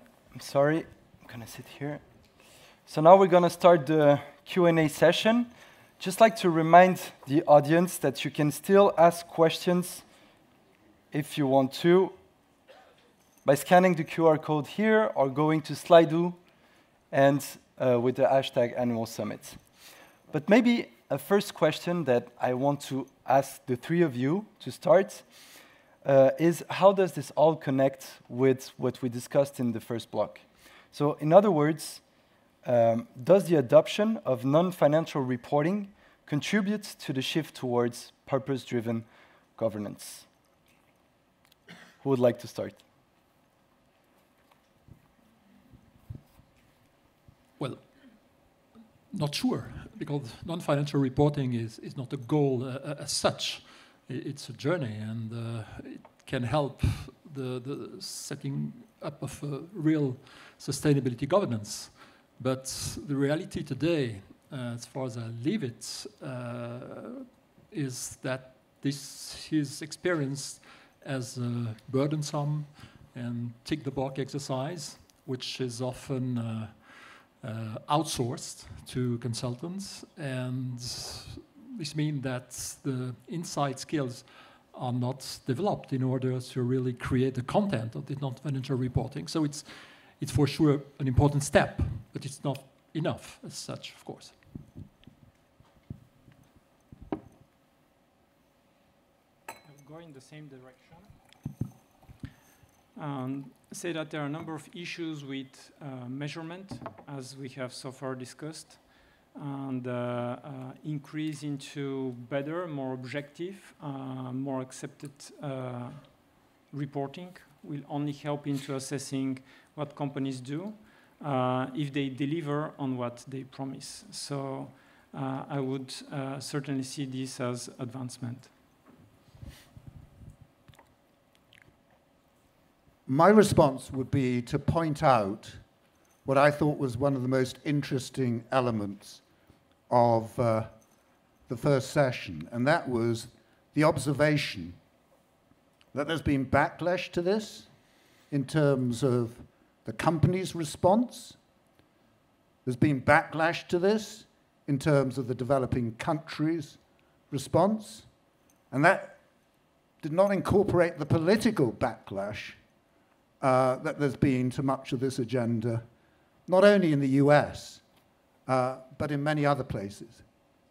There's something wrong in terms of at least the way in which this is currently being perceived. And I think one of the problems is much of this discussion is incredibly opaque. It's very difficult for people to understand what is being discussed. And that's part of the objective that I've got behind what I was just saying. The simple assertion that companies should not profit from creating detriments is something that everyone can understand. And then it's a question of, well, how do you actually get there? And how do you measure whether or not they're profiting from creating benefits, not detriments? And that's what I think needs to be a real driver behind everything that's being done in terms of the standardization and the regulatory approaches. I have a question here from the audience. So I think it's directed to you, Colin, which is, if the firm starts paying the true costs, potentially through taxation, how can we ensure that such higher costs are not passed on into consumers with higher prices? Okay, so that is exactly the point that I'm making. And that is that at the moment, the way in which we see this operating is that efficiency, that pricing appropriately, is done in terms of the operation of a competitive market, and that competition is absolutely essential. And that the way to ensure that that happens is that the costing that companies incur reflects the true costs of what they're doing. So what we want to have is that consumers consume at the lowest price possible, but they're not benefiting from exporting problems to other people any more than companies are. So that what we want to have is that prices reflect these true costs of what I'm talking about, so that there are the correct allocation of resources. It doesn't then imply that prices are going to go up. Indeed, it may well have the effect of doing exactly the opposite, insofar as it's creating really innovative solutions to problems that customers face, and doing so at the lowest possible cost. Thank you. We have another question from the audience. This time is for Jean-Luc Chenot. So it's about your Swiss legal proposal that you mentioned. Does it include specific topics? And so the person mentions that it would be amazing for startups also. Well, the whole idea of this project is to provide very concrete tools. And this idea to have a program which is adopted by the board based on real measurable criteria is something which can be used by SMEs and by startup, of course. It's exactly the same approach. What's important is really the concrete aspect of the bill, having targets which are measurables to the maximum extent possible, and to be reviewed, to be audited. For SME and for startup, it's, in my view, the perfect tool to go ahead and just showing and that you make progress, and showcasing by publishing the report that you are on the right way. Yeah. One more question to you this time, Boris. So I've just done a podcast on ESG, and before that I didn't understand anything about ESG except that we have these 3 letters and it's related somehow to sustainability. And I think it's the feeling that most people outside of academics and maybe people working in finance have. So how can we effectively measure different firms' alignments with their ESG initiatives from the outside? Well, a prerequisite for this would be to first have a correct and objective measure of ESG activity within a firm. I think the current metrics we have are not necessarily the right ones because they exhibit a number of failures. We need science-based, economics-based ESG metrics. We need metrics of ESG that are disaggregated at a very granular level. To give you an example, if a company divests a polluting plant, it may well score high on the E dimension of the metric, but it will score very poorly on the S dimension if this is associated with firing the employees of that plant. So we really need metrics at the disaggregated level. And we also need to have standardized objective reporting frameworks to have such quality ESG metrics. Only then we will be able to effectively assess whether or not firms deliver on their promises of the ESGs. So I really see that the quality of the ESG measurement is a prerequisite of our ability to measure the effectiveness of firms into implementing their policies. Thank you. We're running out of time, but I have one last question maybe one of you can answer. As you know, we have a lot of students in the room today. My question is, what advice would you give them to bring about those changes that we've been talking about in their own careers? Yeah? Okay, I think that's a great question, and my response is the current student body should be extraordinarily optimistic about the future. And the reason is that precisely the changes that are needed to create what I'm talking about in shifting the whole system so that profit is aligned with creating benefits can come about with your assistance. And there are three changes that are really having a dramatic effect in assisting this. Technological changes. We can now measure the state of natural capital around the world to immense levels of detail through satellite information. We can now collect information on people's assessment as to whether or not they are being exploited, expropriated, with immense degrees of accuracy through social media. And we have got the mechanisms of determining precisely what's going on in the supply chain and what's going into each and every product and process through artificial intelligence and other information sources.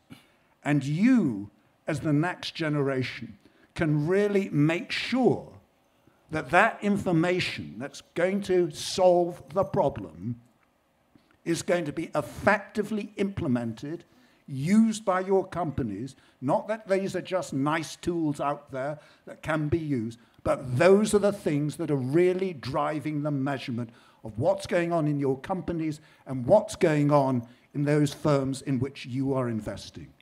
And if that happens, you'll transform the world.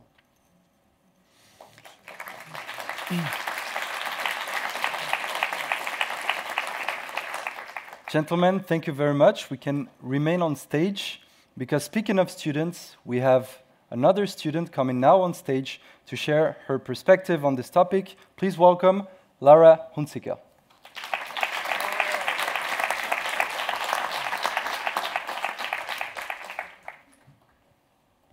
Hello, everyone. So now that we've heard so much about purpose-driven governance, I would like to share a personal story on purpose, and that maybe sheds a bit of different perspective on this topic. Because as many of you in here probably, I have a vision of a sustainable, environmentally and socially responsible future. But as highlighted quite strongly before, we're pretty far from being there right now. So a couple of years ago, I made it my purpose to change the world. But let's face it, it's pretty hard to change the world. But one thing I took away from my bachelor in physics is how to deal with hard problems. And one thing we used to do quite often when we tried to do hard math problems is we tried to take the big problem that we can solve and dissect it into smaller problems that we would then try to understand. So I set out on a journey to try and understand smaller parts of this big problem of how to impact the world. And one thing I found was that good intentions and purpose alone is not enough. And that might sound a bit discouraging, but I will end on a positive note. Because I found some of the things that I think are pretty important to have additional to purpose, and I would like to share them with you. The first subtopic that I got to explore was about collaboration, and that was when I joined the Fridays for Future movements for a couple months while I was studying. I saw so many people from different ages, different backgrounds, all united by one purpose: to reach our climate goals. So I thought, it must be super easy to collaborate, right? We all have the same goal. But I was astonished by how much energy got lost in conflicts, discussions, slamming doors, and frustrations. And I realized that if we want to have an impact, we need to work with people. But when we work with people, conflicts are inevitable. So we need to learn how to deal with conflicts. We need to learn how to have conflicts in a way that are connecting and not separating. To have conflicts in a way where it's not about winning and imposing our views on someone else, but to include everyone's view in a new solution. So my learning number one is purpose is not enough.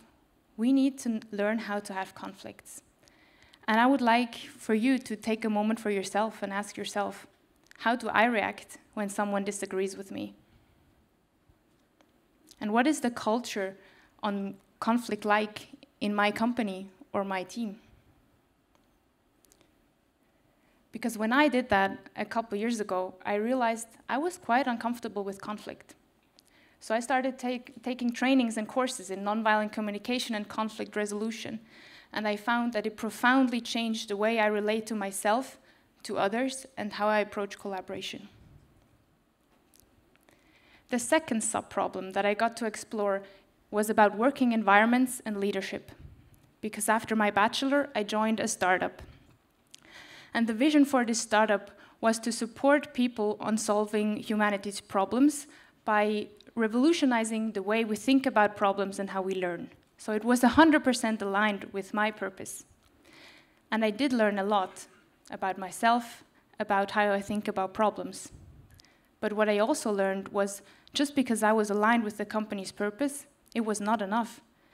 Because even if the vision for this company was clear, everything else was not. So we were exposed to changing expectations, unclear expectations, changing strategies. We would be fired one day due to a change in strategy and rehired the next.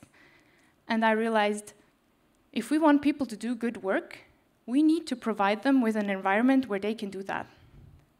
An environment where there's trust, where there's psychological safety, where people can take care of their mental health and don't burn out. And we all have a responsibility to create these environments, but especially as leaders, we have a responsibility to give these environments to the team. So again, I would like to ask you, what do you need so you can do good work? What could your team need from you right now? Realizing that I have a lot to learn about leadership was one of the reasons why I signed up for the master's program in sustainable management and technology.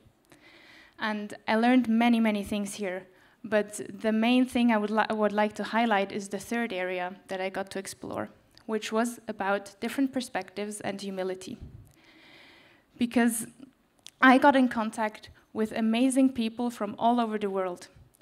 I got in contact with different perspectives on the world and how we live in it. Different perspectives on sustainability, what that actually means, and how we should prioritize it. And I realized that my views on the world are often quite limited and heavily biased. That something that I would think is a beautiful solution would not survive 10 seconds in the reality of someone else. So I learned about humility. I learned to see the perspectives I don't have, the problems I don't see, and the biases I'm not aware of. And again, I would like to ask you, where in your work could you be biased? As I'm standing here now, I'm almost at the end of this master's. As David has mentioned before, we wrote our last exam this morning, and I will hand in my thesis in a couple months. But my journey is far from over. And even though I haven't figured out how to impact the world yet, I remain hopeful, because I'm convinced that if we have this purpose to guide us, and at the same time we learn how to have conflicts, how to provide working environments where people can do good work, and if we are aware of our own limitations, then we can deal with the other obstacles that come across our path on our way to a more sustainable, environmentally and socially responsible future. Thank you.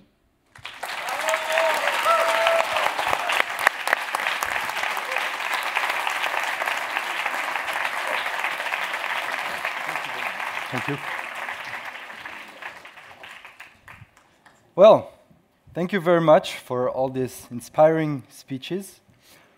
We're getting to the end of this event, but we still have two fantastic speakers for the closing.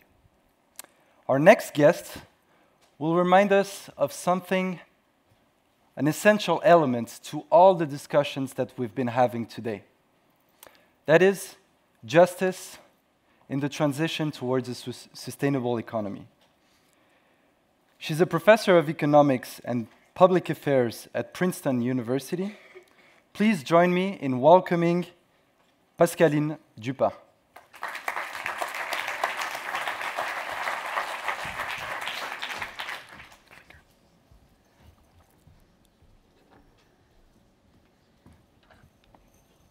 All right, good afternoon. Thank you all for being here and for having me on the program. It's a great honor to share a few thoughts. First, I should say I did not agree with the title I was given, A Just Transition. I decided to call it A Just Future, because I'm not sure what a just transition is. I think we need to think harder about how to get to a more just world. And we have to transition not just to a greener economy, but also to a more just world. And those two things are very much linked. Because right now we face a most unjust situation in many aspects, but with respect to climate change in particular, I think you all know that citizens of higher income countries, and especially rich citizens among higher income countries, are responsible for climate change, are mostly responsible for the emissions that cause global warming. But they are not the ones who are paying the cost. It's citizens of poor countries, and especially poor citizens in poor countries, that are disproportionately hurt by global warming. So here, this is the culprit side. And this is showing you the annual total CO2 emissions by world region on the left, and then the cumulative CO2 emissions since 1751. Okay, so obviously there's a lot of kind of like guessing in putting the chart on the right together.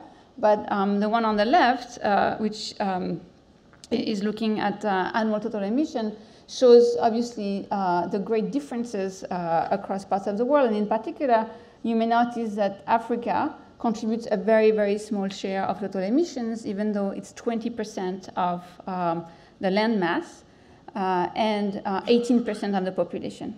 Okay?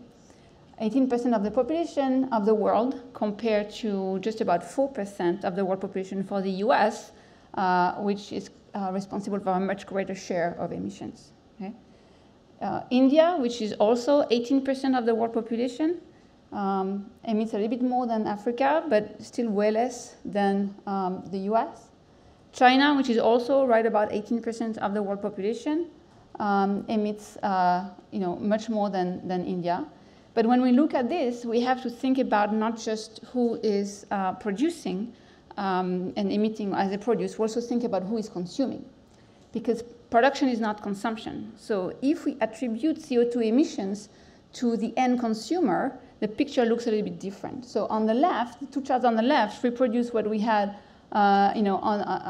here, looking at production. But what you see on the right is when we attribute CO2 emissions based on consumption. And so here in particular, I want to highlight China, which is 25% of emissions when it comes to production. But when you attribute it to the consumers, it's only 10%, because as you know, a lot of what China produces is being imported by the US or Europe other countries. And so, here there is something important already to think about, which is like if we try to transition to a greener economy by consuming less, which is what is often suggested, there may actually be some consequences for poor countries that are growing out of producing stuff for us. So in the last 2 or 3 decades, hundreds of millions of people have risen out of poverty in China, thanks to China entering the global economy and starting to produce a lot of stuff.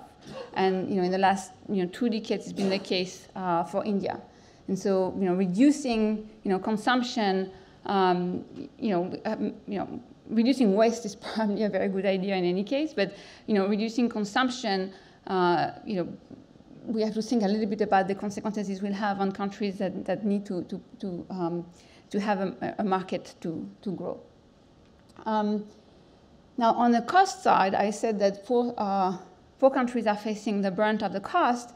This is one example. This is showing the distribution of costs in terms of additional days with more than 35 degrees Celsius. That's estimates from the Climate Impact Lab at UChicago. They look at by the end of the 21st century under a moderate emission scenario. So it's a relatively optimistic scenario, okay? And in that relatively optimistic scenario, you already see that the parts of the world that are going to see more bad days in terms of extreme heat are the countries that are already very hot, right in a tropic. And in particular, to put some numbers on this figure, Switzerland, lucky you're only going to get 1 more day, okay, of extreme heat. The US, not that bad, 16 days. But when we start going to the global south, Brazil is going to experience 39 more days, knowing that Brazil already has more of those extreme days than either Switzerland or the US. Thailand, 40 more days. Cote d'Ivoire, 52 days. And Somalia, 69 days. Okay, these are just examples, but overall, Sub-Saharan Africa as a continent is going to be, the worst impacted. Okay, and so if you translate that into mortality, it becomes very clear that those who are going to pay a dear cost of climate change are those who are already poor. And in fact, blue reflects a reduction in mortality. So some parts of the world will benefit from climate change in the sense that they will have less extreme cold days, and so fewer deaths from that. So that's the blue part. So finally living in Minnesota may not be such a bad idea. But the really dramatic part of this graph is that there are a number of countries where mortality from climate change is going to increase quite substantially. And you can see Somalia that I highlighted before with the 69 extra days of extreme heat. But essentially the entire global south is not blue on this map. They will see more death because of climate change. Now, not only will they get more days of extreme heat, the ability to not suffer from extreme heat is much reduced in low-income contexts because if you have more reliance on agriculture, which is not only you're working outside, but on top of that you rely on crops doing well, and heat is not good for crops doing well. It's going to be, a bad, more bad days of heat means lower production. And you also have less mitigating technologies, among them, for example, AC. Okay, so not only poor countries are getting more bad days, they also have less ability to cope with it. And so, in fact, you can see from these graphs that the impact of temperature on growth in low-income countries is, clearly negative. So, if you see on the left side, this downward sloping line, meaning that the greater the change in temperature, the lower, the more negative the change in growth. That's among low-income countries, whereas on the right, if you look at high-income countries, if anything, you definitely don't see a downward sloping pattern. It's kind of flat. So rich countries are able to cope with an increase in temperature. And so that's in terms of growth, but in terms of human health, this is also showing the impact of daily temperature, this time on mortality. Okay, this is highlighting the US in blue versus India in red. Okay? And what you see is that a very bad hot day in the US does not lead to more deaths, but it definitely leads to more deaths in India, which is just one example among poor countries. And of note is the fact that if you look at this in the US in the 30s or in the 40s, for example, you had exactly the same situation, even worse than in India today. So it used to be the case that even in rich countries today, 100 or 80 years ago, they would also suffer badly from heat, but thanks to technology, we are able to protect ourselves, which is not the case in low-income context. So we are, here we face a dilemma, which is that if all the poor countries could vastly expand their access to AC systems, for example, they would be better able to insulate themselves from the health costs of extreme temperatures. But obviously doing that today would save lives, but it would only worsen the problem of climate change because AC systems, many of them still use refrigerants that emit greenhouse gas. So, we have to think about that. And in fact, we have to think about the fact that some of the regulation has been put in place today, planning to phase out, some of these refrigerants may make it even harder for poor countries to protect themselves. Okay, so there is this, Kigali agreement that's planning for the phase out of HFCs in rich countries, in 2019. So that already passed, and very quickly coming up in China and 100 other countries. And the extent to which that's going to prevent these countries to protect themselves is quite important, unless we quickly, find AC technologies that don't rely on greenhouse gas emitting solutions at a price that's affordable. So that brings me to this broader dilemma with that to reduce the negative impact of climate change, we need to make sure that the poor are resilient and able to withstand the consequences of the worsening environment. And for that, we know that the best protection is actually to become non-poor. So, which means, accelerating growth in low-income countries is the best thing that we can do to essentially prevent the poor from suffering dramatically from climate change. Short of that, you also want to help adapting to new conditions. So, getting access to a different set of crops that are resistant to extreme heat or resistant to other types of extreme weather. Getting access to technologies to reduce the temperature indoors, et cetera, et cetera. Okay. But then obviously, if we are going to say, okay, the way to help reduce the impact of climate change on the poor is to accelerate the growth of poor countries, then it seems to be in conflict with the idea that we want to reduce emissions. And so for that, not only a lot of what we've been talking about today, which is transition to greener economy and for high-income countries, but also kind of leapfrogging to a green economy for low-income countries, so that they can grow without being as damaging to the environment as rich countries today have been over the course of their growth the past 200 years. But I think it's very important to keep separate conceptually these two imperatives. So the first one is funding for adaptation, which means essentially providing development assistance to help poor countries adapt to climate change and become as resilient as they can. And I'm going to argue that there's a moral imperative for rich countries to pay for that, because we are responsible for the situation. And then separately, funding for mitigation in low and middle-income countries. And here I'm going to argue that there can actually be some mutually beneficial trade between high and low-income countries. Why? Because the cost of, if you want to call it a transition to a green economy, is actually lower often in low-income context than in high-income context. In other words, it's cheaper to build green from scratch than to retrofit. Okay, and so for low-income countries to become green or to grow green, I'm going to argue it's the responsibility of rich countries to pay for that because they are, helping solve a global problem. But first on adaptation, I think there's a strong moral imperative to sharing the burden of that adaptation among rich countries. And so poor countries should not be responsible for paying the cost of adapting to a situation they've not created. And so in this 2015 paper, Chancel and Piketty have actually calculated for us how much different countries should pay. And you can, there are various strategies for how much you want to bill in different countries.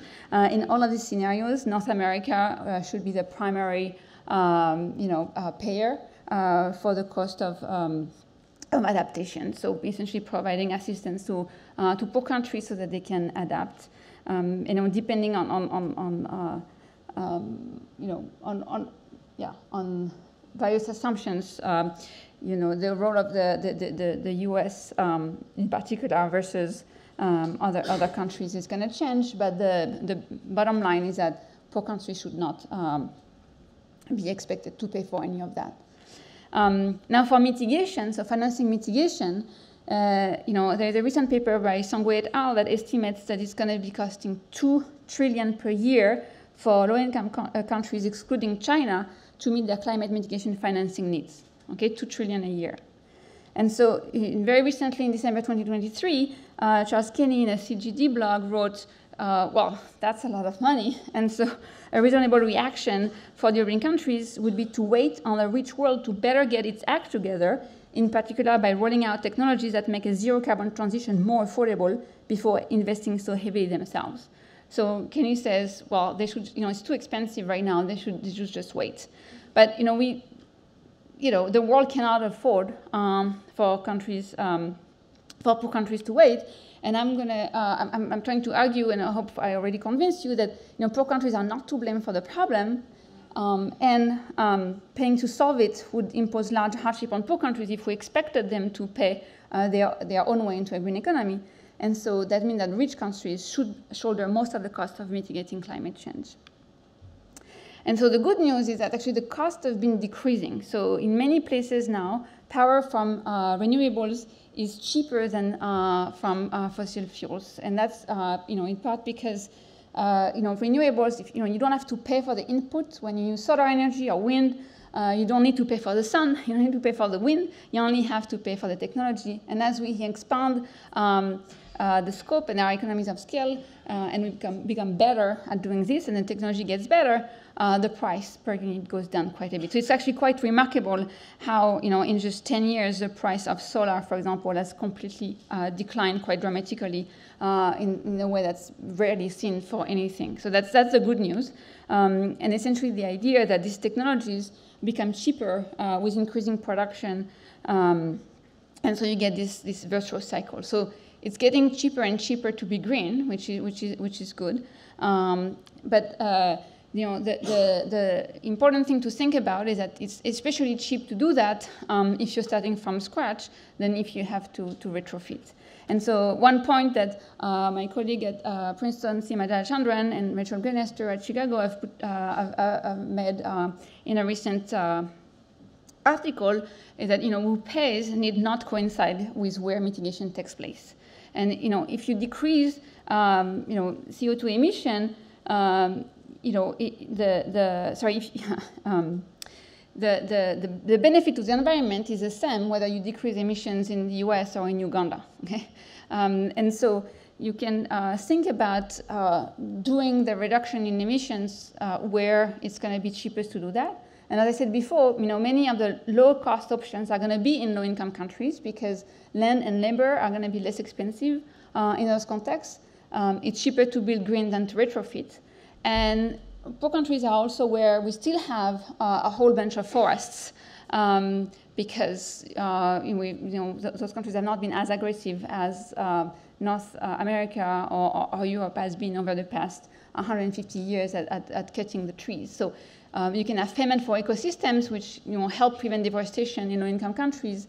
That's something that you don't have forest left often to do that in high-income countries, but you can do that in low-income countries. And so that's just essentially paying people not to cut trees. And you can't just say, hey, you should not cut trees, you should be careful of the environment. Obviously, we all know there are externalities that people are not internalizing.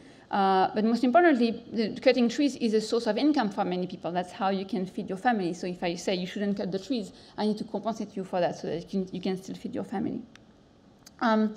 So, one very important point I want to say that when I say that medication financing should come from high-income countries, it would be an absolute travesty if economic development, if development aid was being cut out. So you don't want to say, okay, I'm paying for you to become green, so now I'm going to stop sending development assistance. That would be just wrong. You just need to just send twice as much money. Some, for development assistance, actually, pay 3 times, some for development assistance. That's for, think of it as reparations for, the history of slavery and colonization.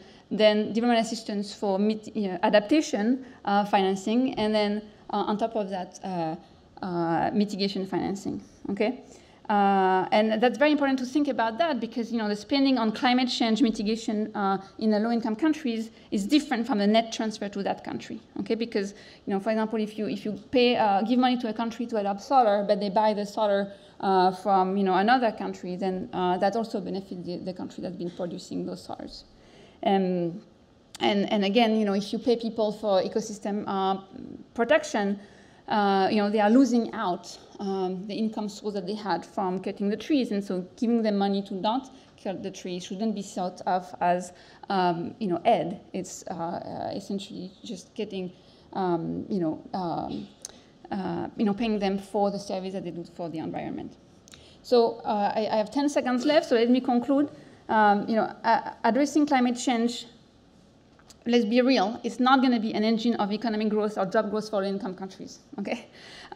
Because we are adding a constraint to an optimization problem, which is generate economic growth, but with lower greenhouse emissions. So we're going to make it even harder for poor countries, to grow by saying you have to do that in a green way, okay? So that's, let's not fool ourselves and think that this is an opportunity for low-income countries. They need to be compensated for the damage caused by climate change, so that's adaptation financing, and on top of that, they need to be paid for the cost of mitigation efforts, so mitigation financing.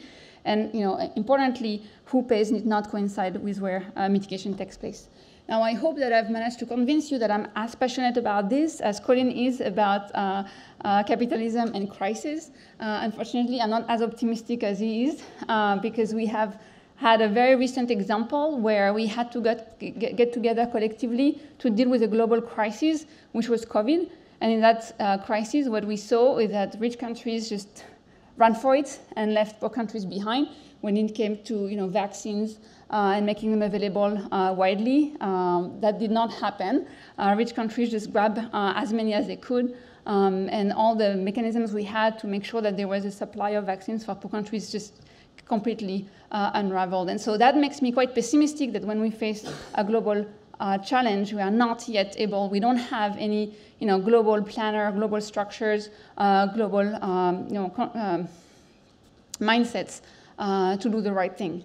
So sharing my thoughts is my way of trying to awaken a sense of responsibility.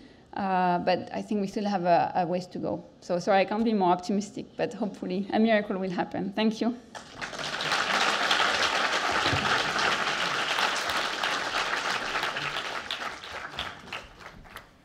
Thank you so much, Pascaline. And now, to close this edition of the E4S Annual Summit, please join me in welcoming one of the key people who's been with us since the beginning of E4S. He's the president of EPFL. Please welcome Martin Vetterli.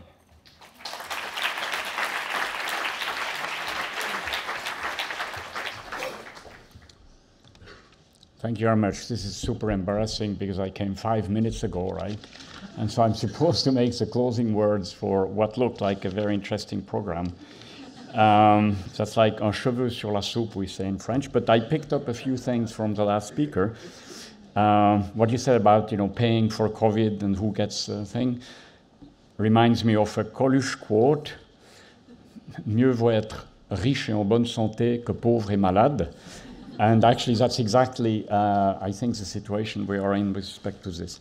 Now, I happen to lead an institute of technology, so you're going to expect that I'm going to tell you technology going to fix everything, right? Because that's usually what we hear from technologists. And unfortunately, I'm a science optimist and a technology pessimist. Okay? I'll explain a little bit. Well, one is an anecdote. I visit a friend who has a new refrigerator. And he shows me the new refrigerator. He says, it's fantastic. It has all these glitzy, new features, right? And he shows me one in particular. This is a refrigerator, remember? Inside the refrigerator, there is a little compartment which is heated, so you can put the butter inside, because it's very annoying when the butter in the morning is so hard, right? So I kid you not, right? So I saw this, so I go on the internet, I search. And truly, some engineers have taken patents on the idea of putting a heating compartment inside a refrigerator, right? Okay, so that's why I'm a technology pessimist, I'm sorry. I'm a science, a science optimist. Why? Because science never goes back. I mean, science advances, sometimes it stays put, right? Sometimes it makes a little step, back, but then it always advances, right? Once you have understand gravity, it's not like somebody's going to, in the marketing department explain, no, apples will go up from now on because we have a advertising campaign, right? And that's why science, in the end, has to solve the problem, okay?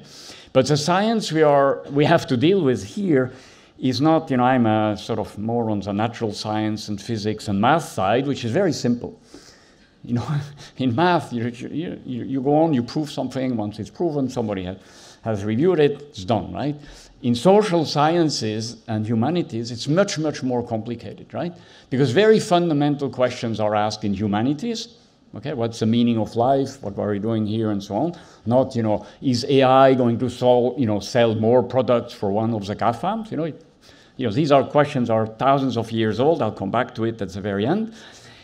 That's about humanities, right? And social sciences is a very intriguing science, but it's, you could say it's statistical physics, because it's the interaction of 7-8 billion people who have to, trade things and decide how to manage things and so on, with laws and governance and so on. This is extremely complex, right? I mean, very simple, complex system in physics, in statistical physics, took the brightest minds to solve them, like spin glasses, if you know about statistical physics, right?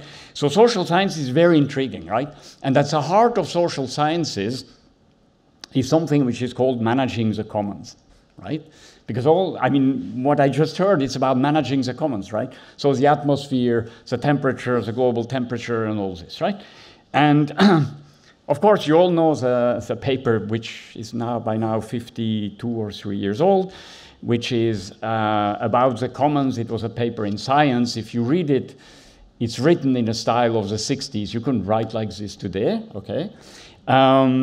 But it puts a fish on the table that it's very difficult to actually manage the commons. It doesn't give really solutions. It indicates many, many examples where managing the commons is very difficult. The positive side is that if you're around here in Switzerland, in the Swiss Alps, right, they had to manage a very simple common, which is the water resources, okay? And the people from the village sat down in the 15th century, wrote down the rules of managing the commons. I think the thing is from 4052, and a famous economist, Elinor Ostrom, actually studied this, got the Nobel Prize in economics for it, right? But you know what? I talked to an economist, a friend of mine, and he says, she's not a real economist, because she was actually, I think, a sociologist or whatever, right, by training. And, she was the first woman to get the Nobel Prize in economics. The second one you all know is Esther Duflo, also thinking about how managing complex systems, societies, and so on, with incentives and true prices and so on. Okay, so this is to say this is a very hard problem, okay? Now, why are we doing what we are doing here together with my colleagues? I see, of course, the founding director, my good friend Jean-Pierre Dantine, and my colleagues Michael Aclin, Jean-Philippe Bonardi, and where is Frédéric Hermont? Is Frédéric? Oh yeah, okay, good. Now where are your bosses? Where is Frédéric Hermont? He was here, I don't know. He was here, okay. He saw me coming, he ran away. And where is my good friend Manzoni from right here, because we are in IMD, aren't we?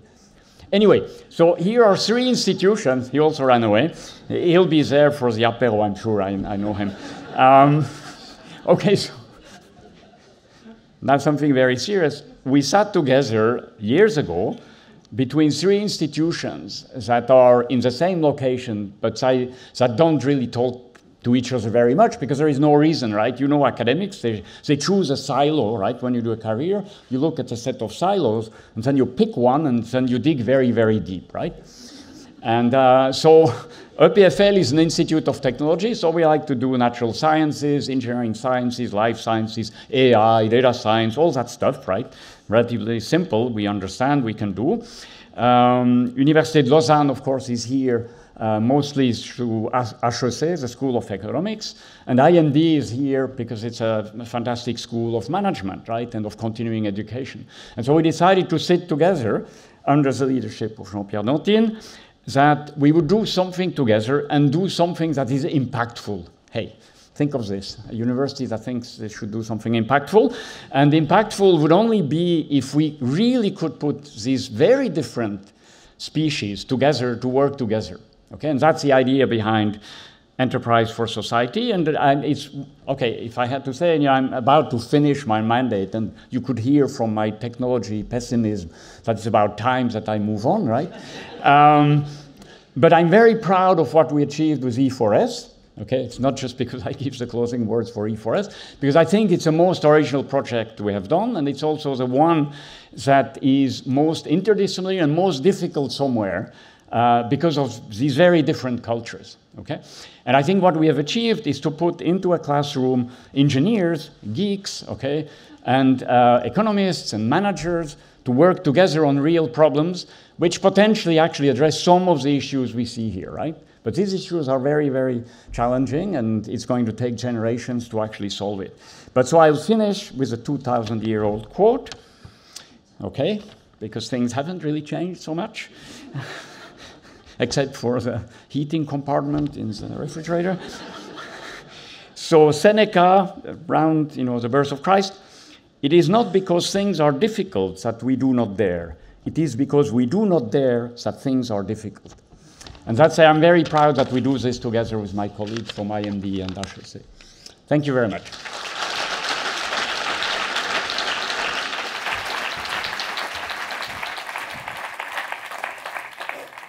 Thank you so much to all of the speakers for today. Thank you for sharing this afternoon with us. Of course, a special mention to all of our partners who make this day and all of our projects possible. So thank you very much.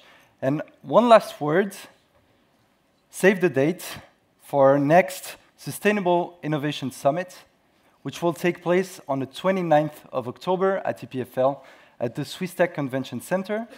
Lausanne. It's a great event. We have more than 600 participants last year, a great exhibition of more than 30 solutions. So you're really welcome. Save the date right now. And with this, the cocktail reception is ready, is waiting for you outside. So just go, enjoy, have fun, and have a great night.